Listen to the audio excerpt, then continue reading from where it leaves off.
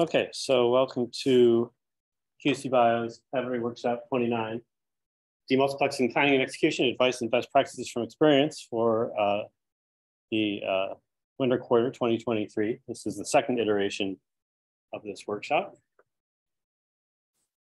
And you should all have the slides in email from last night, and you may find it helpful to follow along on your own screen. So I thought I'd start with just kind of maybe going through some of the goals that I have for what we're doing here. And there's many levels at which you could come to the material that I have here. You could, at sort of the easiest level, there's just some things that you should follow before you do sequencing that help you avoid problems that I've encountered. And so that's sort of the easiest level. Is just at the end here, we'll have a slide that just sort of summarizes some things to do and things to avoid. And the best way to handle problems is to just not have them come up in the first place. A lot of the complexity here derives from a little easier is detecting the problems, but even that has some challenges. And then remediating the problems after they happen is a lot harder. And so, yeah, so then there's various levels when you get into this detection and remediation stage. There's various levels at which you come to that too. And so, don't feel like you have to do everything that we're going to say or whatever. You take away from this whatever level you're comfortable with and makes sense for your situation and so on. So, basically, the thing here is that I think a lot of people operate in a mode where they think Demux is just this trivial thing. There's not really anything to say there. It's mostly something that even happens out of sight, out of mind, because you kind of send your sample sheet off to the core. You get files back that are already debugged. What's there to even, do you even have any ability to put a handle on this process, right? It just kind of happens in the black box outside of control. All that's basically false. There's a lot going on in Demux. It doesn't always work great. When I say often in this entire workshop, I'm going to mean things that are maybe at the 10% of lane level, something like that. That would be what I would consider often even. The majority of runs do okay, but we run thousands of runs on campus a year, and even 1% of runs is still a lot of runs. And if you're the person on who's generally one run these days is many projects because of the extent of which the number of lanes on a flow cell and the number of projects sharing a lane. So even as 100 runs or 50 runs is a lot of projects that are impacted. And so so develop some appreciation and awareness of these situations. Like I say, a middle level would be sort of being able to find, detect these in your own runs. And then a harder level is to sort of actually remediate things. The usual approach that people do, which is this blind faith black box approach, where you just sort of think what's in your mix, you compose a sample sheet, send it off, files come back. This is sort of an automated, the core isn't really doing much more than just sort of combining your sample sheet with the other guys on the lane and putting it on the instrument and letting BaseSpace do it typically, or BCL2FASTQ2 sometimes if you want to do it not in the cloud. And that approach just doesn't always work well. And the way that I know that is that my personal history has resulted in me actually demultiplexing 600 some lanes from the BSCRC core without any of the assumptions that are normally made in this process. And by doing that, I discovered many, many things, which I'm going to talk about in here. And it is through that experience that you realize this is true, that the standard approach has faults. Another goal here is so that you could actually be able to run the Illumina conversion tools yourself, so that you could actually take a raw run folder, which all cores will generally give to you if you want. It may not be their default delivery mechanism, but all the cores will give you the raw data if you ask for it.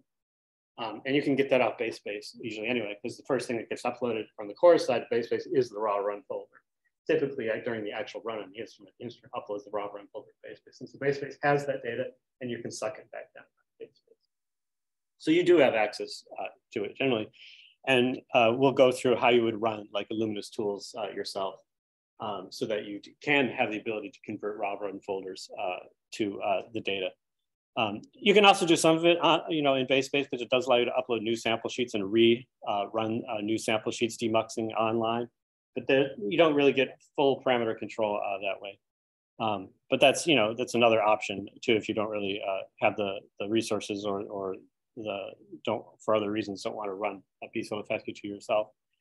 So as a consequence of doing those 600 runs for BSCRC, I ended up kind of creating my own method for Demux that's much more data driven. You let the data tell you what's in the lane, and you build a sample sheet after you've let the data tell you what's in the lane. And so this is a much more sort of rational approach, and sort of it kind of brings Demux into a kind of a quality control framework at that point. And this can detect and mitigate essentially the problems that the blind approach has. And it's often, you know, when I say often, again, we're talking about the lanes that are impacted. So it's, you know, the 5–10% of lanes that have some kind of. And then issues, of course, have all kinds of orders of magnitude in terms of how much they're impacted. Some lanes are impacted, but kind of in a minor way. Other lanes are kind of more moderate. Some lanes are severely impacted. And even those severe cases, this approach I have can often basically completely recover them. And so there's no need for new sequencing and so on. It's just sort of deficiencies of the blind approach that just don't let it realize what's actually going on. And the data is actually fine. And even for lanes that are not impacted, this approach, besides giving you sort of a QC assurance, it says you've actually looked instead of just believing, you've actually looked and now have positive data that supports that the lane actually went well on the sample level. Most lanes have some modest recovery improvement with this approach, meaning that the number of reads that you can put into each sample file goes up a bit. And so why not, that's sort of free more data. Most people would rather have deep recoveries than not. And so, yeah, I sort of don't expect, most people to kind of do this whole full-blown approach all themselves. But as I was talking about earlier, you don't really need to, it's not an all or nothing thing. You can kind of come into this in degrees. Yeah, so the overall goal is to basically help you conduct better and more successful sequence-driven science. Right? I already know how to do this. My whole point in this workshop is to sort of tell you guys more and share this knowledge that I gained from this thousands and thousands of hours that I spent doing this. So yeah, so the context, of course, is DNA sequencing, and for what sort of the main mental model here is basically, you have a tube which has got DNA fragments in it. It goes into this magic box, and out comes ACGT strings. That's basically the sort of the mental picture we got going here.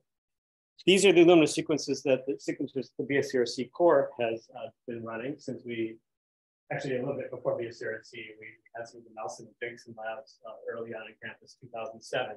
We started with the GA1, which is a Selexa machine, Illumina box Selexa, so we named them all Illumina, but originally the company was called Selexa. We had a GA1 as our first machine. We had GA2, 2X, HiSeq 2000, 2500, 4000, NovaSeq 6000 was our current program. And campus is about to get a NovaSeq X. That's coming soon. We got the NovaSeq 6000 in 2017, so actually it's been a good run on that. If you've gotten runs from BSCRC, you may know, you get these issue track numbers, but there's also a run name that comes from like ZAP or 018, lane 3, L3 for lane 3 or something like that. These are the kind of names that the BSCRC Core identifies lanes with, and they decode in the following way. The first letter is actually the machine. So anything that's on the Z is our HiSeq 6000, is our NovaSeq 6000. The D tells you that it was an S1 flow cell. There's different kinds of flow cells for different capacities on this machine. And the D tells you it was run on the B side of the machine because the NovaSeq 6000 has a dual flow cell capacity. And the P tells you it was a paradigm run. And the 160 means it's the 160th run in the ZDP kind of series. And L2 means lane 2. And so what you see here is kind of just how much the throughput and speed has kind of increased over the years. It's exponential growth, even faster than more volatile, kind of computer hardware. Yeah.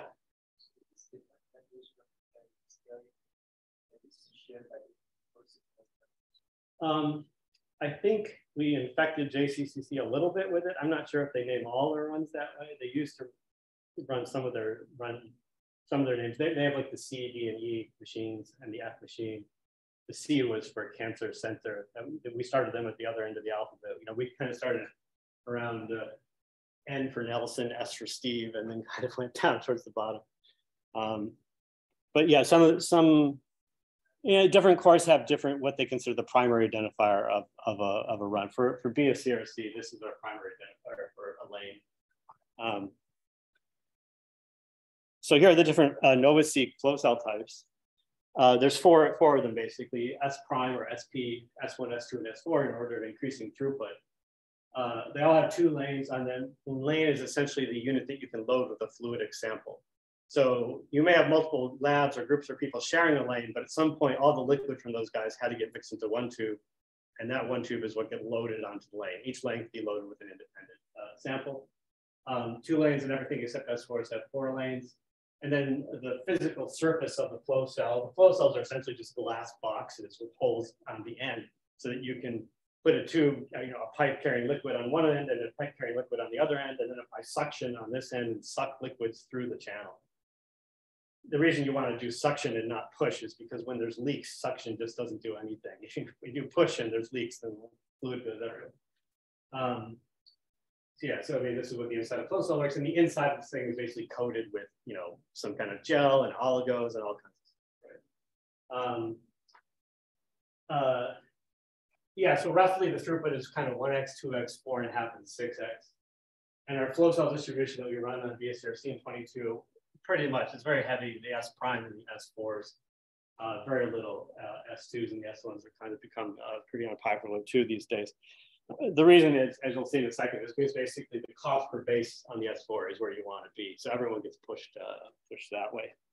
And I brought an S4 flow cell for you to look at. This is a dead one.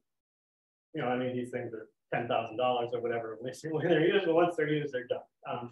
If you take it out, I recommend washing your hands. You should probably wash your hands anyway, so you know the fact that people don't touch it, but you can pass it around and look at it. You'll actually see the diffraction. There's a nanostructure of little holes, nanowells on the glass of that thing. You'll actually see it if you bounce the light off. You can see it refract into the rainbow colors from just the structure of it. So you probably know that Sluxa Illumina is a sequencing by synthesis strategy. That's the chemistry, is SBS. Originally, they did this bridge amplification to grow up the little clusters or colonies or whatever you want to call them on the flow cell. These days, we use patterned flow cells with lithography, etched pores in a regular hexagonal grid. And so now we use something called XAMP amplification to grow the clusters, but it's kind of the same. It's just kind of where the clusters physically land on the flow cell. Like, as you know, you got to take your DNA fragments and gray there. You got to stick these adapters on them, which are other short pieces of DNA that just have particular sequences that interface it to the platform. And we kind of put these on the flow cell, and then we grow up little colonies, essentially, solid phase PCR, if you like, or whatever. We grow up little, maybe 1,000 member colonies at each place there. And then the way the sequencing works is you put a sequencing primer down, which finds somewhere in the adapters, and then you start washing over these fluorescently labeled free nucleotides that have reversible terminators on, right? So you wash over a mix that's got ACGTs where those are 4 fluorophores glowing different colors, but only one base incorporates because of the terminator. Then you take a laser, you image the whole thing, take a picture. And so the whole flow cell is glowing different colors. Each color tells you the first base of each spot, right? And then you reverse the reversible terminator, cleave off the fluorophore, and now you repeat the whole thing again. And now you get cycle 2, and the second base of every spot glows. And it's a synchronous cell. It's a synchronous system. Some of the other platforms these days are not synchronous. They let each little colony do its own thing, or some of them are single molecule or whatever. But this is the Illumina platform. The reason why you grow up colonies is that gives you a macroscopically observable amount of light. Otherwise, you're talking about trying to observe, a single fluorophore fluorescence instead of a collection of them. So that's the process. The original chemistry was 4 colors. Each of the 4 fluorophores was a distinct, a nanometer wavelength of light. They are now only 2 colors, and red and green basically. And the four bases are like this, basically. T is green, C is red, A is yellow, which is both red and green, and G is actually black. It's just dark, no glow at all. This is what the nanowells look like on the flow cell. You zoom in here, it's literally like little circular pits done with, kind of the thing we make computer chips with, lithography. It's a hexagonal close packed lattice here. There's the cross section. The wells are coated with oligos that interface with the adapters. And the way XAMP works is that you wash over a very low concentration of your library. And the idea is that single molecules of your guys will find their way randomly into a hole. But then the amplification reaction is so fast that all the available little projections in that well will completely polymerize out the guy that landed before anybody else gets in there. That's the idea. So it's called exclusion amplification, XAMP. Because we want basically each well to be exactly one molecule from you and not a mixture and whatever. And this is also fairly robust to overloading because once the well is polymerized, it doesn't do anything. So if you kind of keep washing over or have a high concentration wash over, you shouldn't, eventually there's just nothing for anything to react with and just washes out the other end. And so you tend to get a pretty good fill rate on those wells, right? You want all the wells to be singly filled, ideally. You don't want any of the wells to be multiply filled. And wells that are not filled at all are just wasted. And the histogram up there on the right is the distribution of PF1, as it's called. It stands for purity filter. It's a long history that there was a chastity filter a long time ago and so on, but the name doesn't really matter. That's basically the instrument software's decision as to whether the well is singly filled or not. And so that's the typical distribution we see, maybe 65 to 90% is the common range. Once in a while we get a lane that's worse than that. But if you're out there in the 80s, 80, 90% range, that's the mean of the distribution. Well,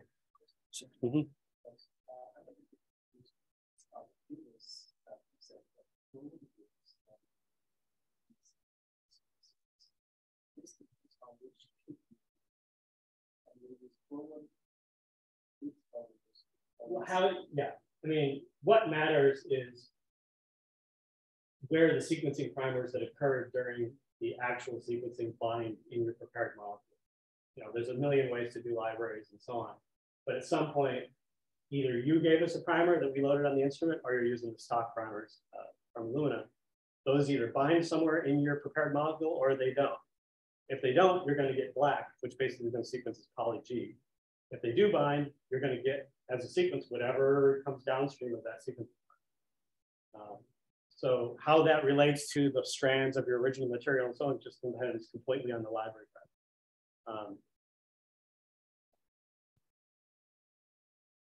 Okay, so the physical locations in the flow cell all have a coordinate system and are numbered. This is an 8-lane high-seq 4K flow cell, all lanes 1 to 8. You see the flow cell I passed around. That was an S4, it had 4 lanes, but they're pretty chunky and big and so on, whatever. But yeah, each lane, the lanes are numbered. And if you zoom into a lane, they're very long and thin. The way the instrument works is it's basically got a microscope and the flow cells are on an XY stage. And there's a fixed camera system looking down a microscope that basically scans a horizontal line or whatever. And the stage just drags along and that's how the camera system scans. That's called a swath. And if the width of the line it can image isn't enough to cover the whole flow cell width, then you got to do multiple swaths. And in fact, actually the system has a focus. It can do, Z can be either kind of up high or up low. You actually can image the inside top surface or the inside bottom surface of the flow cell as well. And so you get sort of the top and the bottom, and then however many swaths in 4K, it was 2 swaths. In S4 on NovaSeq, it's actually 6 swaths. But basically, you scan these little strips out with your imaging system. And then the long axis is just arbitrarily broken into pieces that are more square because it's kind of inconvenient to deal with an image that's kind of really tall and narrow, and so you kind of subdivide them. And so sort of for high-seq 4K, these tiles end up being numbered like the leading 1 means it's like the top surface or whatever, and then 2 would be the bottom surface, and then The next digit is sort of the 1 for the yellow or 2 for the green swath. And then the 01 to 28 was just numbering them from top to bottom down this thing. And that's the so-called tile coordinate system. For NovaSeq, the tile numbering depends on what flow cell you have, because essentially the spots are all the same size. And so the way you get more throughput is you just have more tiles. You just make a physically bigger surface to image. And so for S4s, it's actually 2 surfaces, 1, 2, 6 swaths, and 78 tiles down the long axis.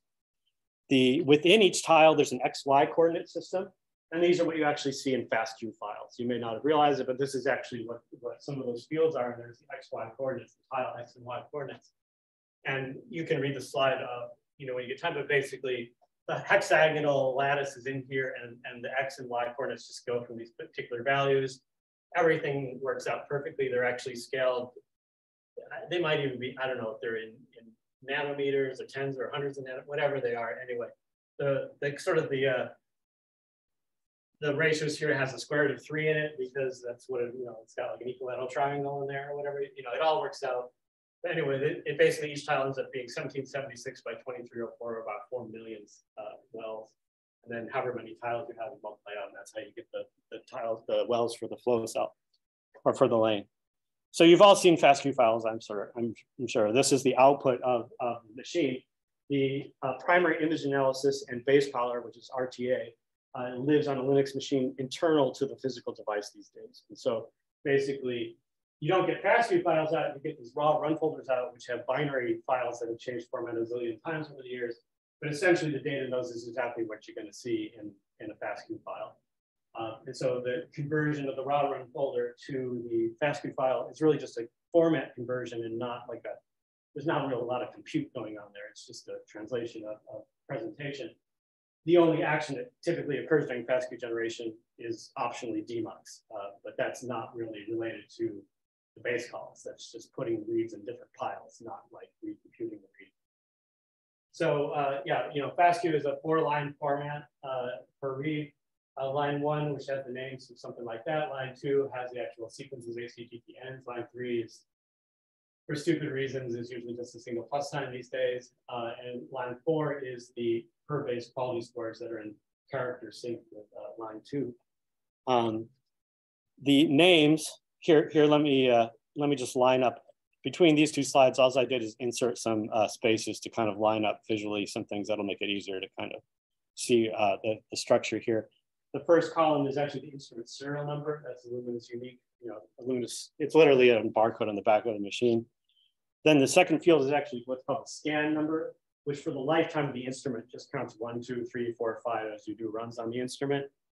The next one is the flow cell serial number, which is actually the same as the barcode printed on the physical reagent. The next one is the lane number. Then there's the tile number. Then there's the X coordinate within the tile, the Y coordinate within the tile. So now that's completely physical location of where this read came from. The next one is the end within the series. So if you're doing main ends, that'll be 1 for single end, 1 and 2 for paired ends.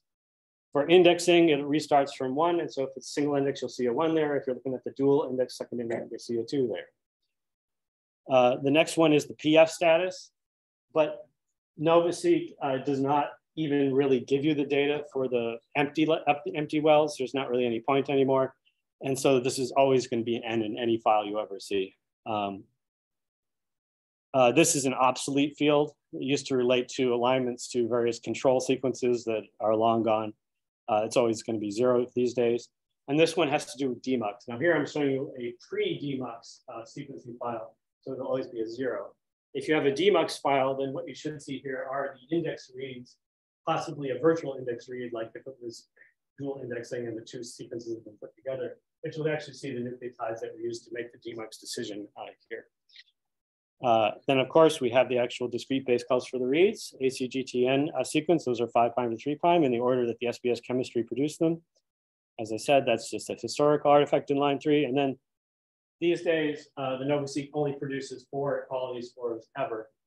And there's this spread with an ASCII shift encoding for this stuff. In the old days, it wasn't even Fred scale. And then Sometimes it was ASCII shift 64, but most commonly these days for years now, 33 has been more common. But anyway, these days the quality scores aren't even continuous like they kind of used to be on the old machines. On the old machines used to get a lot of different inputs. These days they're bin because essentially they're almost just kind of binary with the instrument kind of thinks, yeah, I don't know what's going on, or yeah, I'm pretty sure. So it's almost just a binary call, not really so much gradation. Anyway, ends are always quality score 0, but FASTQ files, all of Illumina's converters for FASTQ files absolutely refuse to admit quality 0. They always bump up to minimum Q2. So although RTA calls them 0, any FASTQ file you generally see is going to call those a 2. Ends will always have a quality 2, which is 35 in ASCII, which is a hash mark. All the other guys are going to be either 11, 25, or 37, which is going to come out as a comma, colon, or F. And roughly those are where the base caller thinks there's a 1 in 10, 1 in 3, or 1 in 5,000 chance of being wrong. But kind of it's like, these two are kind of like good bases and these are bad bases. It's really just kind of the way to think of it these days. Single FASTQ files typically involve a single lane of a single run and represent reads from a specific primer or stage in the chemistry, like either first main end, second index, something like that. And that means that all of these columns are generally completely constant in one file. But, you know, whatever, it's a line-oriented format, so we just repeat them over and over, but that's one reason why we keep them gzip, because all that stuff can be compressed pretty easily. Within a lane of a single run, this is the physical location, right? File XY, that's basically the unique ID for the read. And the PF and Demux status are properties of the well. And so when you have the multiple files for a single read, like main, first main end, second main end, first index, second index, these are well properties, and the status for that read will be the same in all those files. It won't vary across the files. We do give it over and over in each of the 1, 2, 3, 4 files, but it will be the same. And the order of the reads in a FASTQ file, it's best if you kind of always just assume it's just not specified.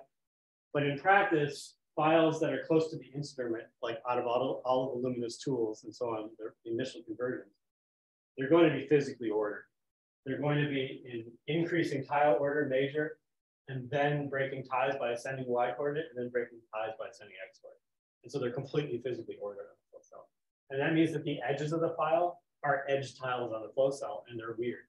So never, never, never, never. People do this all the time. They say, oh, I looked at the top of the file and the sequencing's so bad or whatever. No, the top of the file is completely unrepresentative of the main thing. You got to look at the whole thing. Take statistics over the whole thing, a random sample of the whole thing.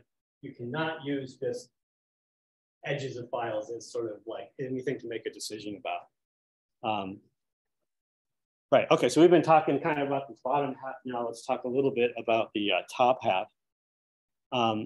So, whatever library approach you're doing, depends on what you're doing, RNA-seq, ChIP-seq, BSC, Hi-seq, whatever, million applications these days.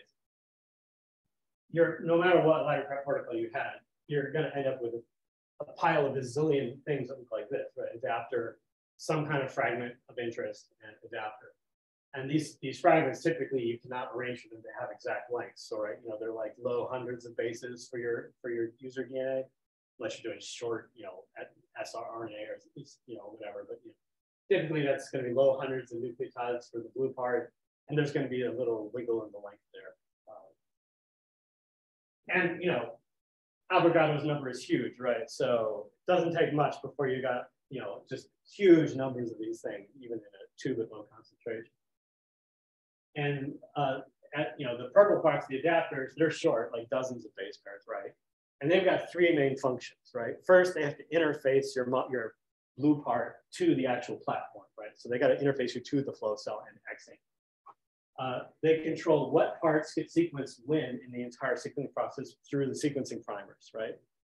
And they also serve to identify the original material when you mix multiple samples in a lane, because we can embed unique sequences in there so that if a certain sample gets prepped with a particular set of adapters that in the variable part of the adapter has a sequence that we can control and make sure is uniform for one of our samples, then if we sequence that variable part during the actual sequencing, we can use that to tease out again which sample is which, because the sequencer doesn't have any idea. Sequencer just makes ACGT strings, right? Just primes and ACGT strings. That's all the sequencer does. Has no idea where any of this stuff comes from and does not care.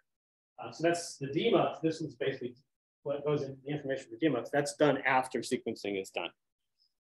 Right. So basically, this is the physical order that things happen in. 1, 2, 3, 4. Now some of these are optional. 2, 3, and 4 are optional basically, but they're always in that order. So first you do the first main end. You prime, right here, so you basically the end of the primer is right at the beginning of the blue part, and you do your 51 or 101 base reads or whatever. You get your first main read, the single read. We'll use that term. Then you can do the. Typically, we don't run indexless lanes anymore. That's been gone for a few years. So this isn't really optional. Everybody runs step 2, and that's where you prime somewhere inside the adapter, and then do a short read, maybe 8 or 10 nucleotides or something. And that's where you interrogate this variable portion that you're going to use to identify the original material with. Then there's also this, the idea these days, and we'll talk about later on day 3, I think, dual index, well, a little bit in day 2 and then more in day 3 when we get to also index hopping. But dual indexing, where you have a second place in the adapter. I mean, it could really be in the first. And don't take this picture too literally, right? The actual positions and orientations of these things can vary. But there's some other place in one of the other adapters where you can prime again and get another short read. And so that's this idea of dual indexing. And then almost all runs these days are also paired end, where we actually prime at the opposite end of the blue part and grab another 51 or 101 bases for this end. And of course, if your blue part is very short, these 2 main ends, 1 and 4, can overlap, and then you're wasting sequencing effort. If the blue part is really, really short and your main reads are longer than the blue part, you'll actually read into the adapter.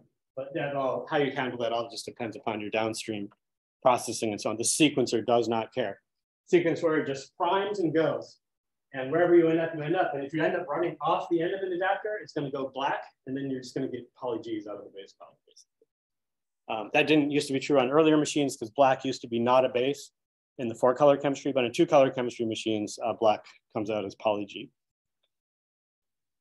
So how many cycles typical do we see for these various stages? Well, here you see kind of the unique numbers that we kind of see commonly.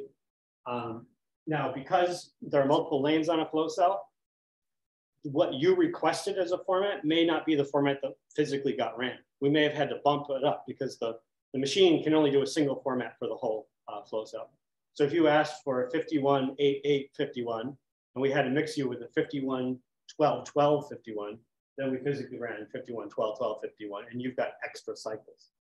Now, if you're dealing with the raw run folder, you'll have to know that, because then when you specify the cycles that you want to use, you kind of tell BCL2FASTQ2 to ignore the parts you don't want. If somebody else has done that or whatever, you'll either see those bases or not, depending on whether the person that configured the conversion took the care to kind of cut everything back down to what you asked for, or just let everyone have the extra. But if you've seen cases where you've had extra, then you know why. This is why, because we have to pull you on a flow cell, and other people on the flow cell may need longer formats than you wanted. And there's 2 metadata files in the raw run folder that basically contain the information as to what the physical format was. So you're not supposed to specify before the. Absolutely, yes, yes. How do you decide the role? Well, from the point of view of a core, okay, so first of all, from the point of view of Illumina only sells, so SPS, sequencing by synthesis, needs physical reagent for every cycle, right? You actually need the fluorophores and the cleaver and all this other stuff, buffers and so on.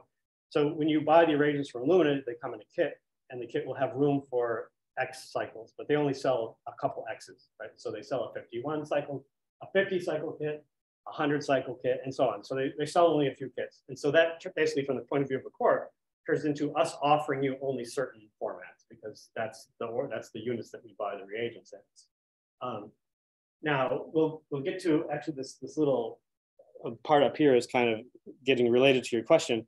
And because of the history was that indexing didn't exist. And so the kits still are named by the way they kind of were when indexing didn't exist. So a 50 cycle kit means that that's 50 main read cycles in there, plus a little extra, because you don't want to run, grab the last drop. There's a little bit of extra in there. So 51, 52, whatever. You don't want to push it too far, but there's a little bit extra. But then because of indexing these days, the 51 cycle kit actually has a lot of extra cycles, not just to not run dry, because we got to run the index cycle as well. And so these days, actually a nominal N cycle kit is really more like N plus 36 plus a little more. And essentially the instrument doesn't, the reagents are the reagents. The instrument does not care how they're partitioned. You can shuffle those between main N1, index 2, and main N2, however you like. Which is why you see like stuff like sometimes we run like 122 plus 8, which is kind of a weird format, maybe. But that's 130, which is really a 100 cycle kit piling most of the index reagent into main N1, extend main N1 to 1. And I don't know. I'm not sure how the other cores look on campus, but BSCRC, we're kind of like the most researchy of the cores, connected to kind of like the people doing the most weird things. I mean, in terms of like new protocols, protocol development, trying all kinds of things. We'll run anything. Any kind of weird format you want to try, we'll generally do it. Some of the other cores may want to stick more to just kind of the whatever kind of formats they list, but physically, in terms of what makes sense given the Illumina reagent system, you buy an N cycle kit, you get N plus 36 plus epsilon, distribute that however you like. Of course, if you want a really weird format, that nobody else wants to, you're going to have to buy a flow cell because we can't, we give you 122, we're taking, we can't give somebody else the long indices that they want with 100. So, anyway, so that's how it works. Anyway, that's how it works. All right, so here's the throughput increase on kind of a graph linear scale, and this one, the little inset is on a log scale. And you just kind of see the craziness. If you think of, say, like, what's a typical RNA-seq experiment? 20 million reads, 25 million reads, something like that. So here's a gray line at 25 million. I think of that as kind of like 1x RNA-seq or something. Well, here's 10 of them, and there's 100 of them, right? And there's 1, 10, and 100 of them. This is why everybody multiplexes now, right? Because we are long past the point where you can just do one sample in one lane. It would just be insanely overkill. So at the beginning, it's kind of like tanks. You don't talk about gallons per mile per tank with tanks. You talk about miles per gallon. All right. If you don't talk about miles per gallon with the tank, you talk about gallons per mile, right? That's the right unit. That's kind of the way the original machines were. I think for the Nature BSC paper that we did in Arabidopsis, which was the introduction of WGS2 the scientific community, I'm actually the first author on that one. I think we needed 64 lanes for wild type, and we had to run like 90 lanes because they like a third of them failed or whatever. Right? So for one condition, well, it's not like that anymore, right? So now, maybe when the high-seq came along, a few people started multiplexing, but it kind of wasn't like, it was kind of, and if you kind of had inertia from the past, you just kind of didn't. But by the time we got to the 4K, the economics really were pushing you in that way. You're kind of well above this 10x RNA-seq line here.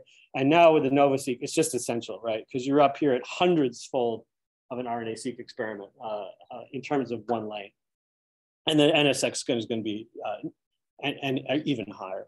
Now, not all applications are sort of like overkill, right? There still are some applications that want super deep coverage on big genomes and stuff, and they still could run one sample in a lane, but most of you are way multiplexing at this point. And the other thing that causes you to do it is that the cost structure of the reagents really pushes you towards the highest throughput modes. So, the throughput of an SP, S1, and S4 is kind of like 1x, 2x, and 6x, but the cost is only like doubles, a little bit more than doubles across there. And that means the cost per sequencing unit, whatever, that's 1x, 1 SP is 1 unit or whatever. It divides by 3 by the time you get to the S4 relative to the S. So you want to run S4s. But as a core, we want as a core, we don't make money. We try not to lose too much money either, but essentially our costs are your costs. And so you want to be here. Because basically the cost we get is the cost we get. So, and if you're still if S4 is too big, you got to find sequencing buddies, right? Now, sometimes the cores will serve as matchmaker for that, but we're going to show you there's a lot of danger in that, and that has to be done carefully. We'll talk about why in a second. So, you know, different cores have different approaches. Some people are kind of mixing them more willy-nilly. Others are kind of a little more careful in the mixing. Others are kind of like only by sort of like informal collaborations of the lab users themselves.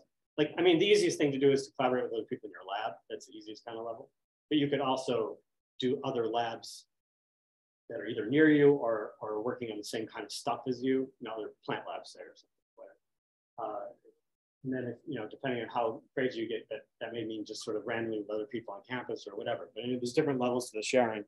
But you know, as we expect, kind of as NovaSeq X comes on and so on, the need for this is going to get more extreme, and we may, as a campus, have to come up with a more automated method of sort of matchmaking and so on to kind of make sense of this. So we ourselves are not quite sure how we're going to kind of scale up this kind of process right now of sharing. Okay, so let's talk about the actual, you know, we now have a pretty good foundation of language and so on and whatever. Let's actually talk about Demux. Okay, so the picture is like this. Okay, so get this thing. It doesn't want to. Is this the smallest you can make the Zoom thing?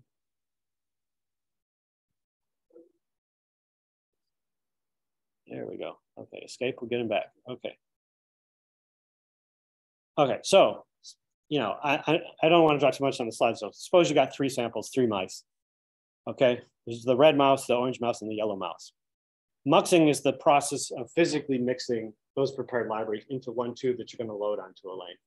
And hopefully the embedded indices inside the adapters for those we're library prepped with are different enough that we're going to be able to pull this apart at the end. Of course, nothing stops you from mixing whatever together as liquids, but you know, anyway, but the mux stage is the, you know, just basically pouring them onto one lane. The instrument, of course, has no idea what comes from where. It just applies a sequencing primer. Wells start glowing colors. It makes ACGTN strings. Done. That's what the instrument does.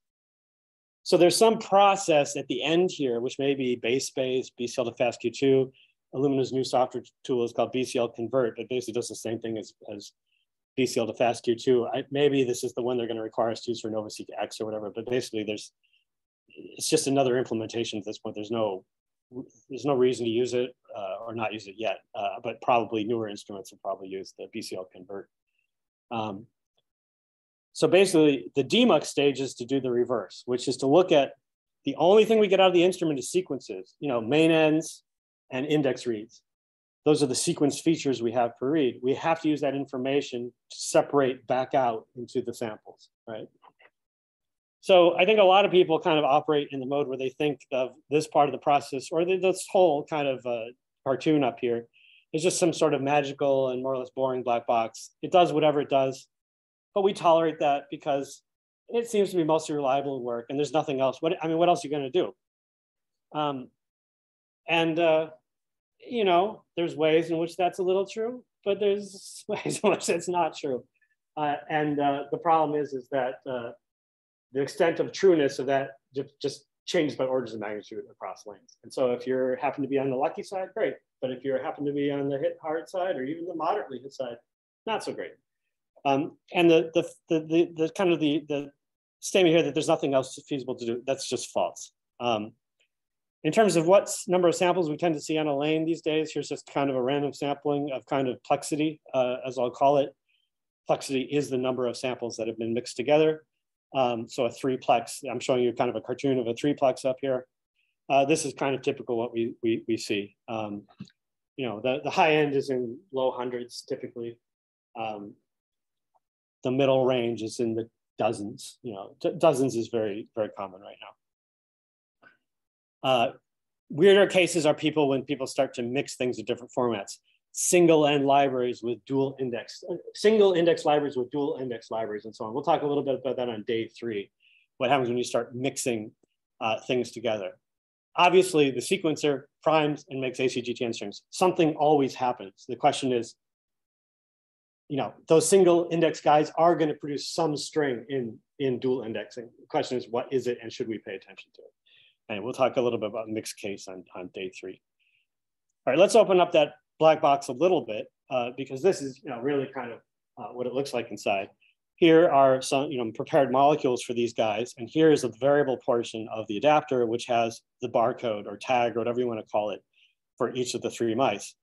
Then when the sequencer produces its output, we get things like tile XY coordinates, which have main read sequences, but also the index read sequences. And now we have this thing that we call a sample sheet, which is basically what we think is supposed to have happened. Mouse 1 is supposed to be this, mouse 2 is this, mouse 3 is this.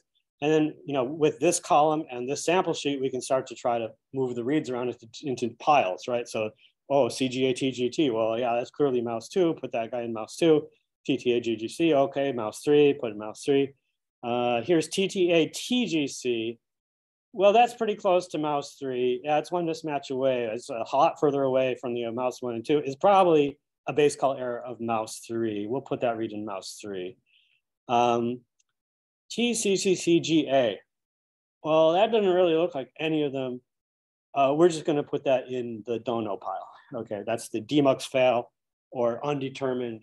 People give it different names, but basically there's always an n+1 pile. And the thing stuff you don't know what to do, you put there. Most all Demux pipelines basically partition the reads into output piles. Every input read goes into exactly one output pile.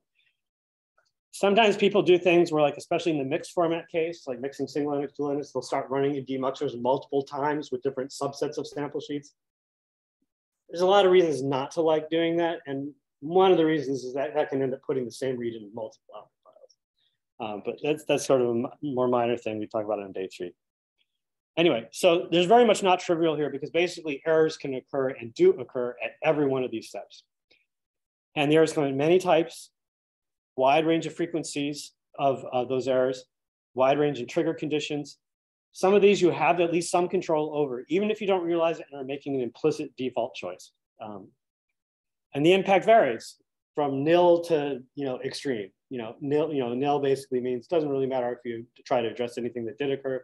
Extreme means total project failure, right? And at the lower end of this, you may be being hit by this all the time, and you may not even realize it because you're just not looking. Just because you're not looking doesn't mean things don't happen.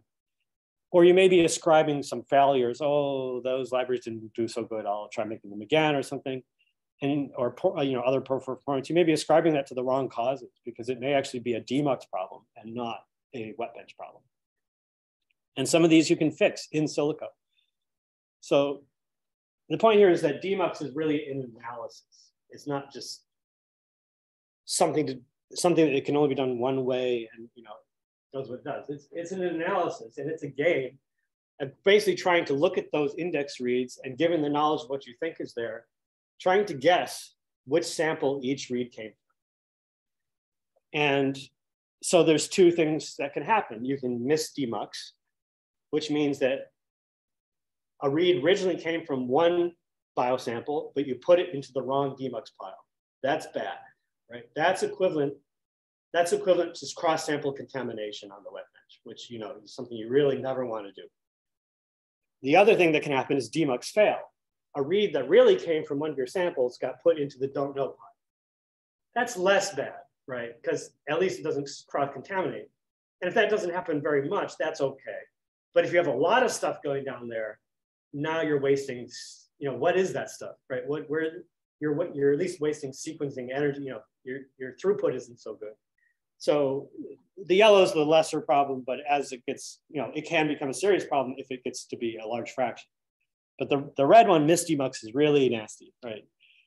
So the goal of this mux sequence Demux process is really to get both high selectivity, which is to maximize in each Demux pile the fraction of that pile that's truly from the sample that we say it is, and high sensitivity, which is to minimize the size of Demux fail. That's the goal. And in the common regimes that we operate in, those are a little bit in conflict. That's a little trade-off has to be made there. Usually people will tip the balance towards the selectivity direction, right? Because this cross-sample contamination is a really serious downstream problem. Whereas high Demux fail is just lower throughput. All right, so it actually may be helpful to actually think of Demux as an alignment problem. you're really aligning very short reads, index reads, to a very small reference genome, which is sort of the universe of possible tags. And in that universe of possible tags, there's a small number of those which you expect very high enrichment on, because of those are the libraries that you think are there and you think you know what tags you put on it. And so, like other alignment problems, just think of aligning, RNA-seq reads to the transcriptome or something, right? What can happen in alignments? Well, it's not like a read always goes somewhere. Some reads don't align well. Some reads align to multiple places. You have to question the accuracy of your reference genome, the set of tags you're expecting. You have to question the accuracy of the enrichment assumption.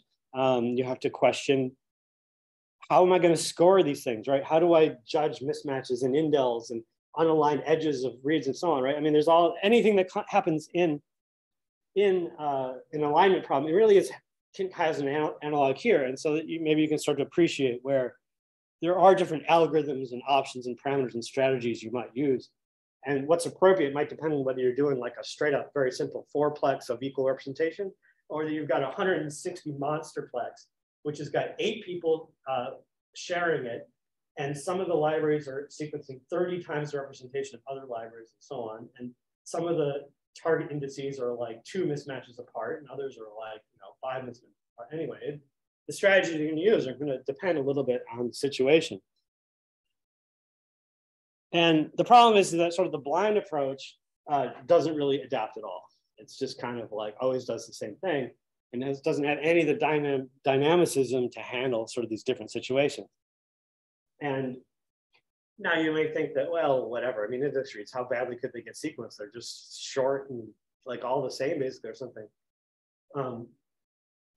Is there really that much errors to worry about there? Well, the answer is yes. Index reads look nothing like main end reads. The error profile in index reads is in its full generality completely bizarre compared to main reads. So your experience with Illumina main read sequencing error profile does not translate to sequencing error profile on index read. And so, so there is a lot to do there in terms of like different strategies and optimizations and scoring and so on. Okay, so we've kind of already talked about this, but basically the impact of missed Demux. Demux piles are your sample identities in terms of the operation. They're operationalized in terms of your bioinformatic analysis. So yeah, anything that makes missed Demux is a serious problem, because it's basically equivalent to, I'm going to dip my pipette tip in the red sample, and I'm going to take that loaded up tip and dip it into my green sample, right? A wet bench guy would just go, well, what about I start doing that lots of times, or maybe I start permuting your tubes. Maybe I throw in some extra tubes in there. Maybe I take one of your tubes and throw it in the trash can or whatever. All this happens, and more than you might think. If you're not allowing the Demux process to sort of even allow for these possibilities, you're not going to realize always when they're happening. I mean, in the normal blind approach, what are your diagnostics that you have available? Very, very limited. Mostly, how many reads did you get in each pile? That's like your only diagnostic, really. So, well, if all my piles got something in them, I guess that's what I got. Right? Well, no, not necessarily. You'll see why in a second.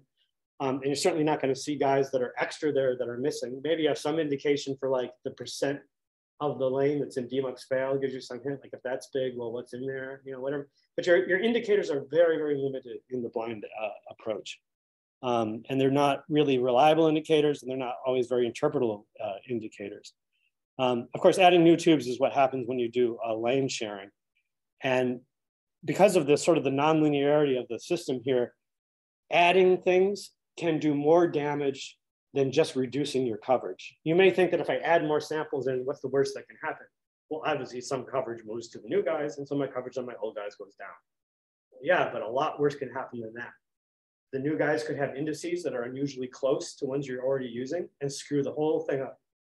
The new guys could take over because maybe the lengths of their fragments are very nice for this platform, and maybe your lengths of your fragments are not really preferred by XAMPP. He takes over 85% of the flow cell.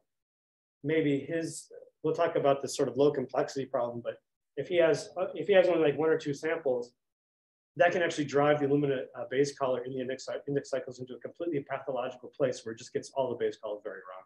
And so your guys, which are left over, aren't, they went to kind of zero because they're just not recoverable at all from the addition of this guy.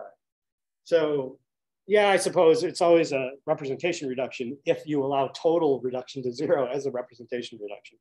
But yeah, so adding things is not just, adding things has to be done with care, and it can have much more extreme effects than just sort of a modest reduction in representation of the stuff already there. Yeah. In the past, you guys always add phi-X. Yes.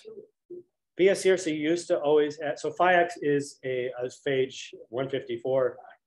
It's about a 5K genome. It is a reliable thing that Illumina can make in 50-gallon drums or whatever. It has a very even ACGT distribution.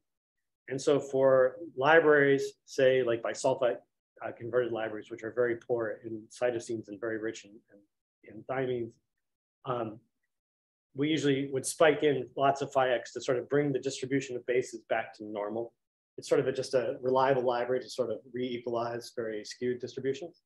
The other function it had is that we used to routinely spike it in at 1% level to every lane because it served as a diagnostic as to whether the problem was with the user's library or with the instrument.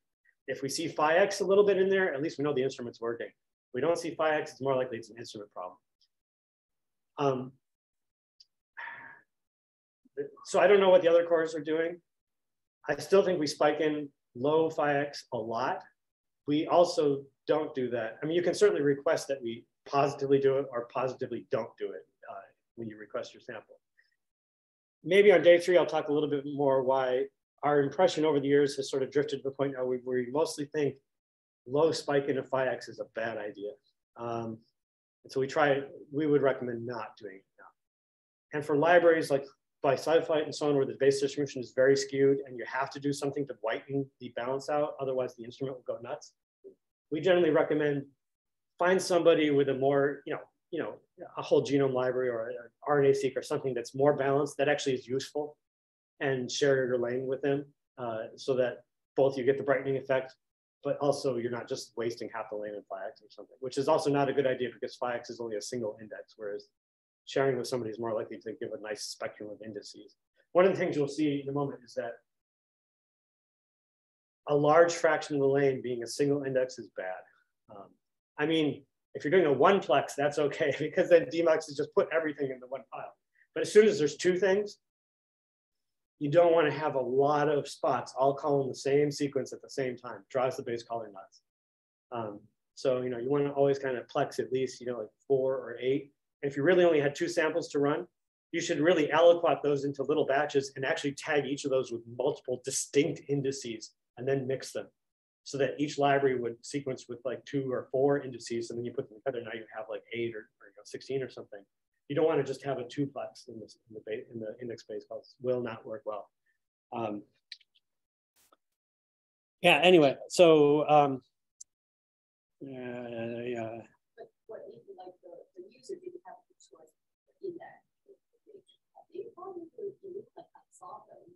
They make those indexes.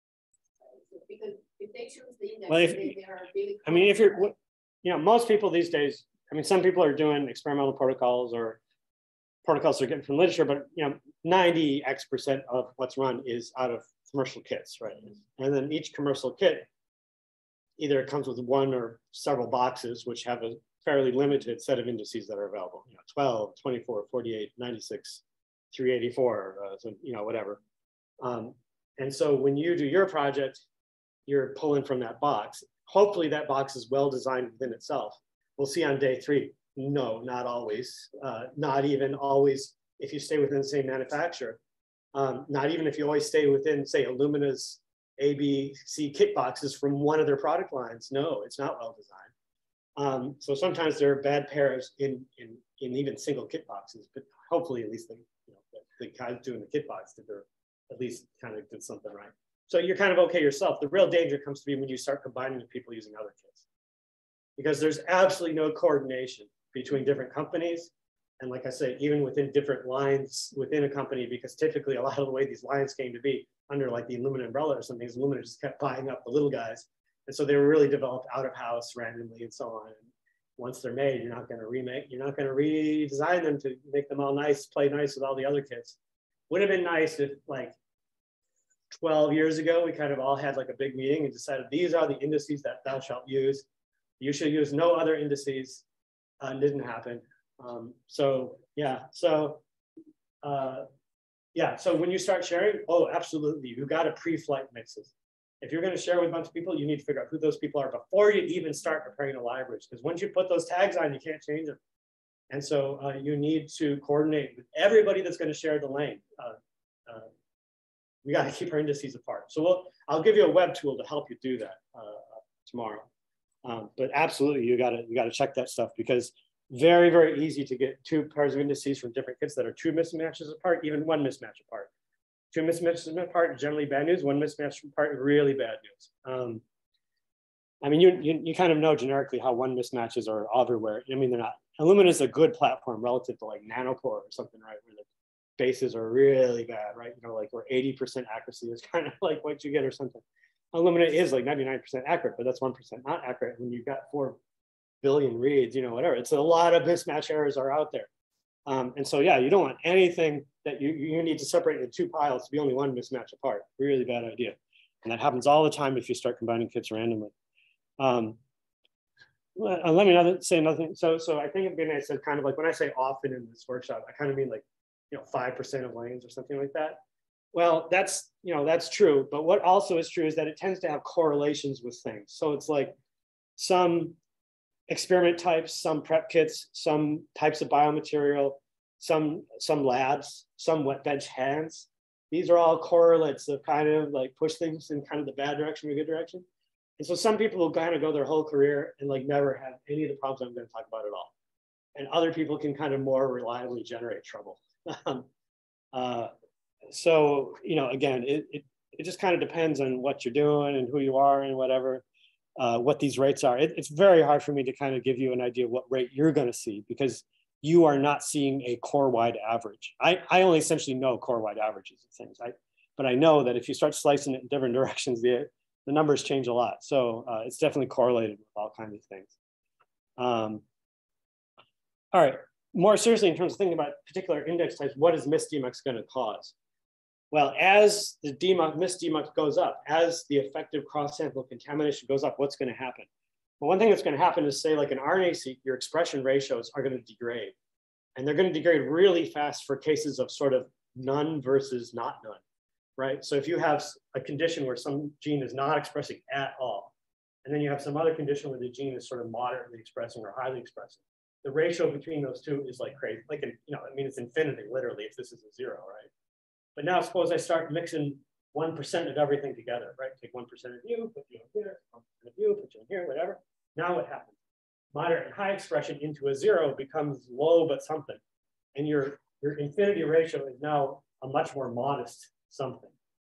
So this is one reason why, like, quantitative PCR or something might really disagree with RNA-seq or something. And this can be one of the reasons why. It's because your RNA-seq has actually got, cross-sample contam. And even 1%, which when we get to index hopping, is not a crazy level. We see that. That's at the high end of what we usually see, but that's not like a crazy level. 1% cross mix could really do something, to the more extreme expression ratios.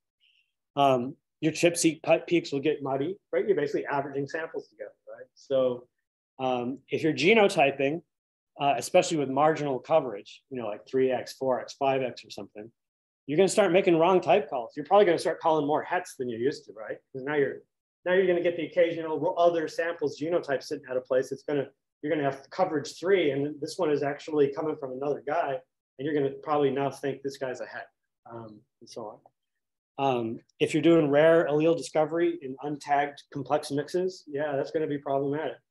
In bisulfite sequencing, your 5MC levels are going to start, distorting. Maybe for CG and CHG context, not so bad, but maybe you're interested in CHH context where the methylation levels are very low, like 1% or sub 1%. Now, a little bit of mix, between your samples could be something. So basically what's happening is, of course, whatever you're studying, the signal to noise ratio is degrading. And so you're going to be most in danger when you're pushing the tech near its limits, even assuming none of these problems happen, right? So if what you're doing is kind of on the edge of the tech, where even when everything's working well, it's like, you know, you're kind of right on the edge. Well, now these problems you're going to feel them a lot, right? But if you're sort of way back in a much more comfortable range, and your science is really robust, and your signals are super strong, is low levels of this going to matter? No, right? So it kind of depends.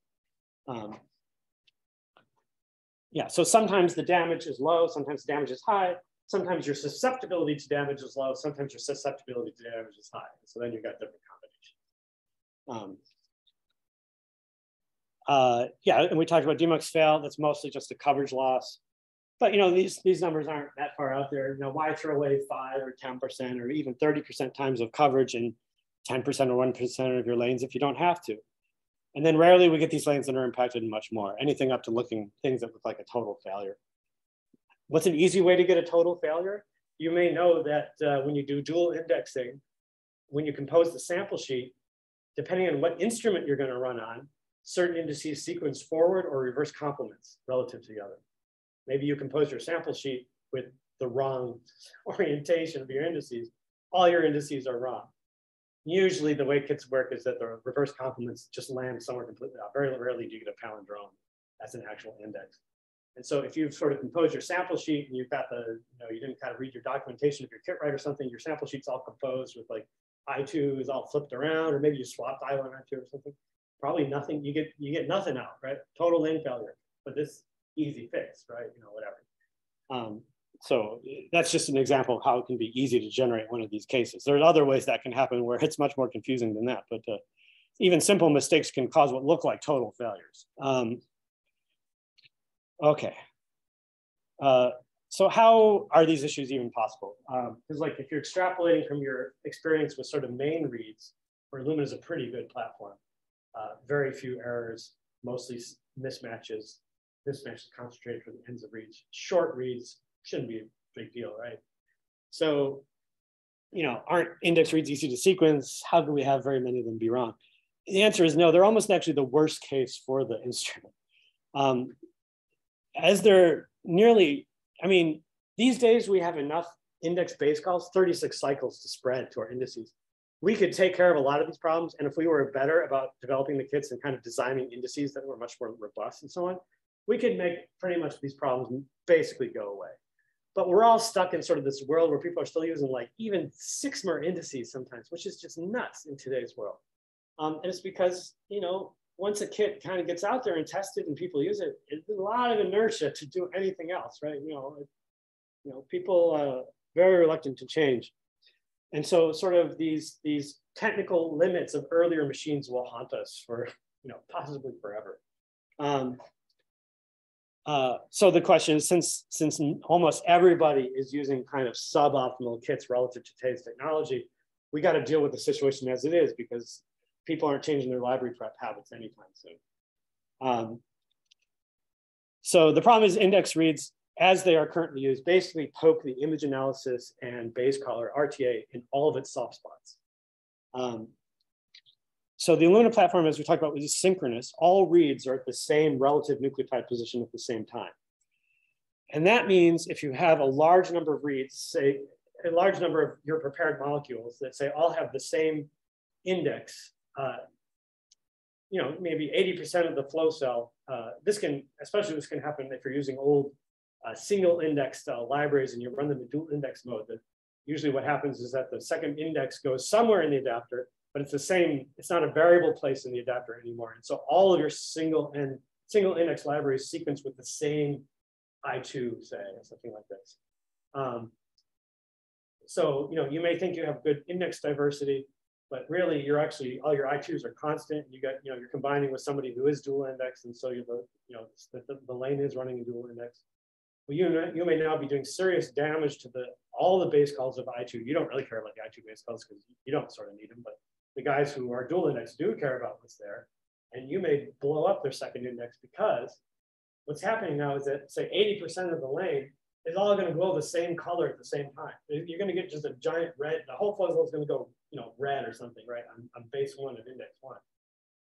And there's a lot of the image analysis that's based on auto calibration, where sort of the idea of what signal intensities mean what is sort of used, the data is used to decide that itself. And so if you have extremely skewed base distributions, auto calibration can go wrong. And then there's things like the colonies. We talked about the colonies having like 1,000 molecular copies in them so that you get enough fluorescent signal, you can sort of macroscopically image. Well, as the chemistry goes on, they're sort of desynced in those guys. So the software has all kinds of corrections to sort of estimate how much of the fraction of the colonies are kind of leading and lagging and how much and so on. All this is auto-calibrated and so on. Those are even sort of like exponentially sensitive things and so on. So like as auto-calibration degrades, there's sort of all these nonlinear tipping points because things are based on like quantiles and histograms and so on. And if you just push the algorithm in a bad place, it'll just go from sort of behaving normally to just going nuts, right? It'll take the A cloud of fluorescence intensity and start partitioning it into like the 4 bases or something, right? I don't know. It can do all kinds of crazy stuff. You also get a little bit of optical bleed, you know, so like, you know, these spots are only nanometers across, right? You know what I mean?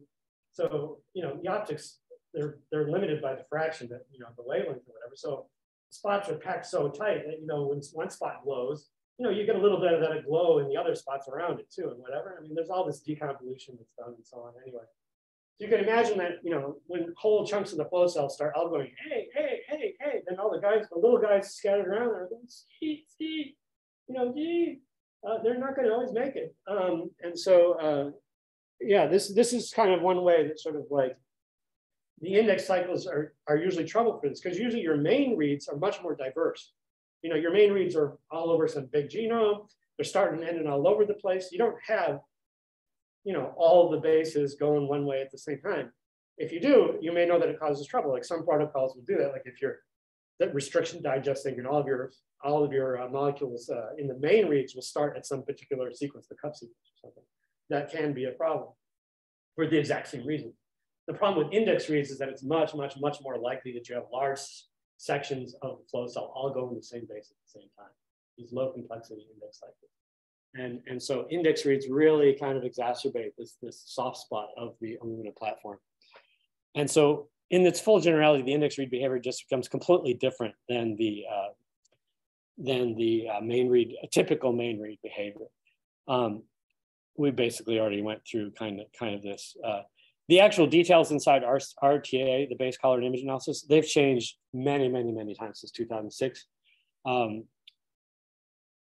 You know, so, and basically as software revisions go by and as chemistry revisions go by, these instruments are not completely static. They do get kind of software updates once in a while, and sometimes the chemistry updates once in a while.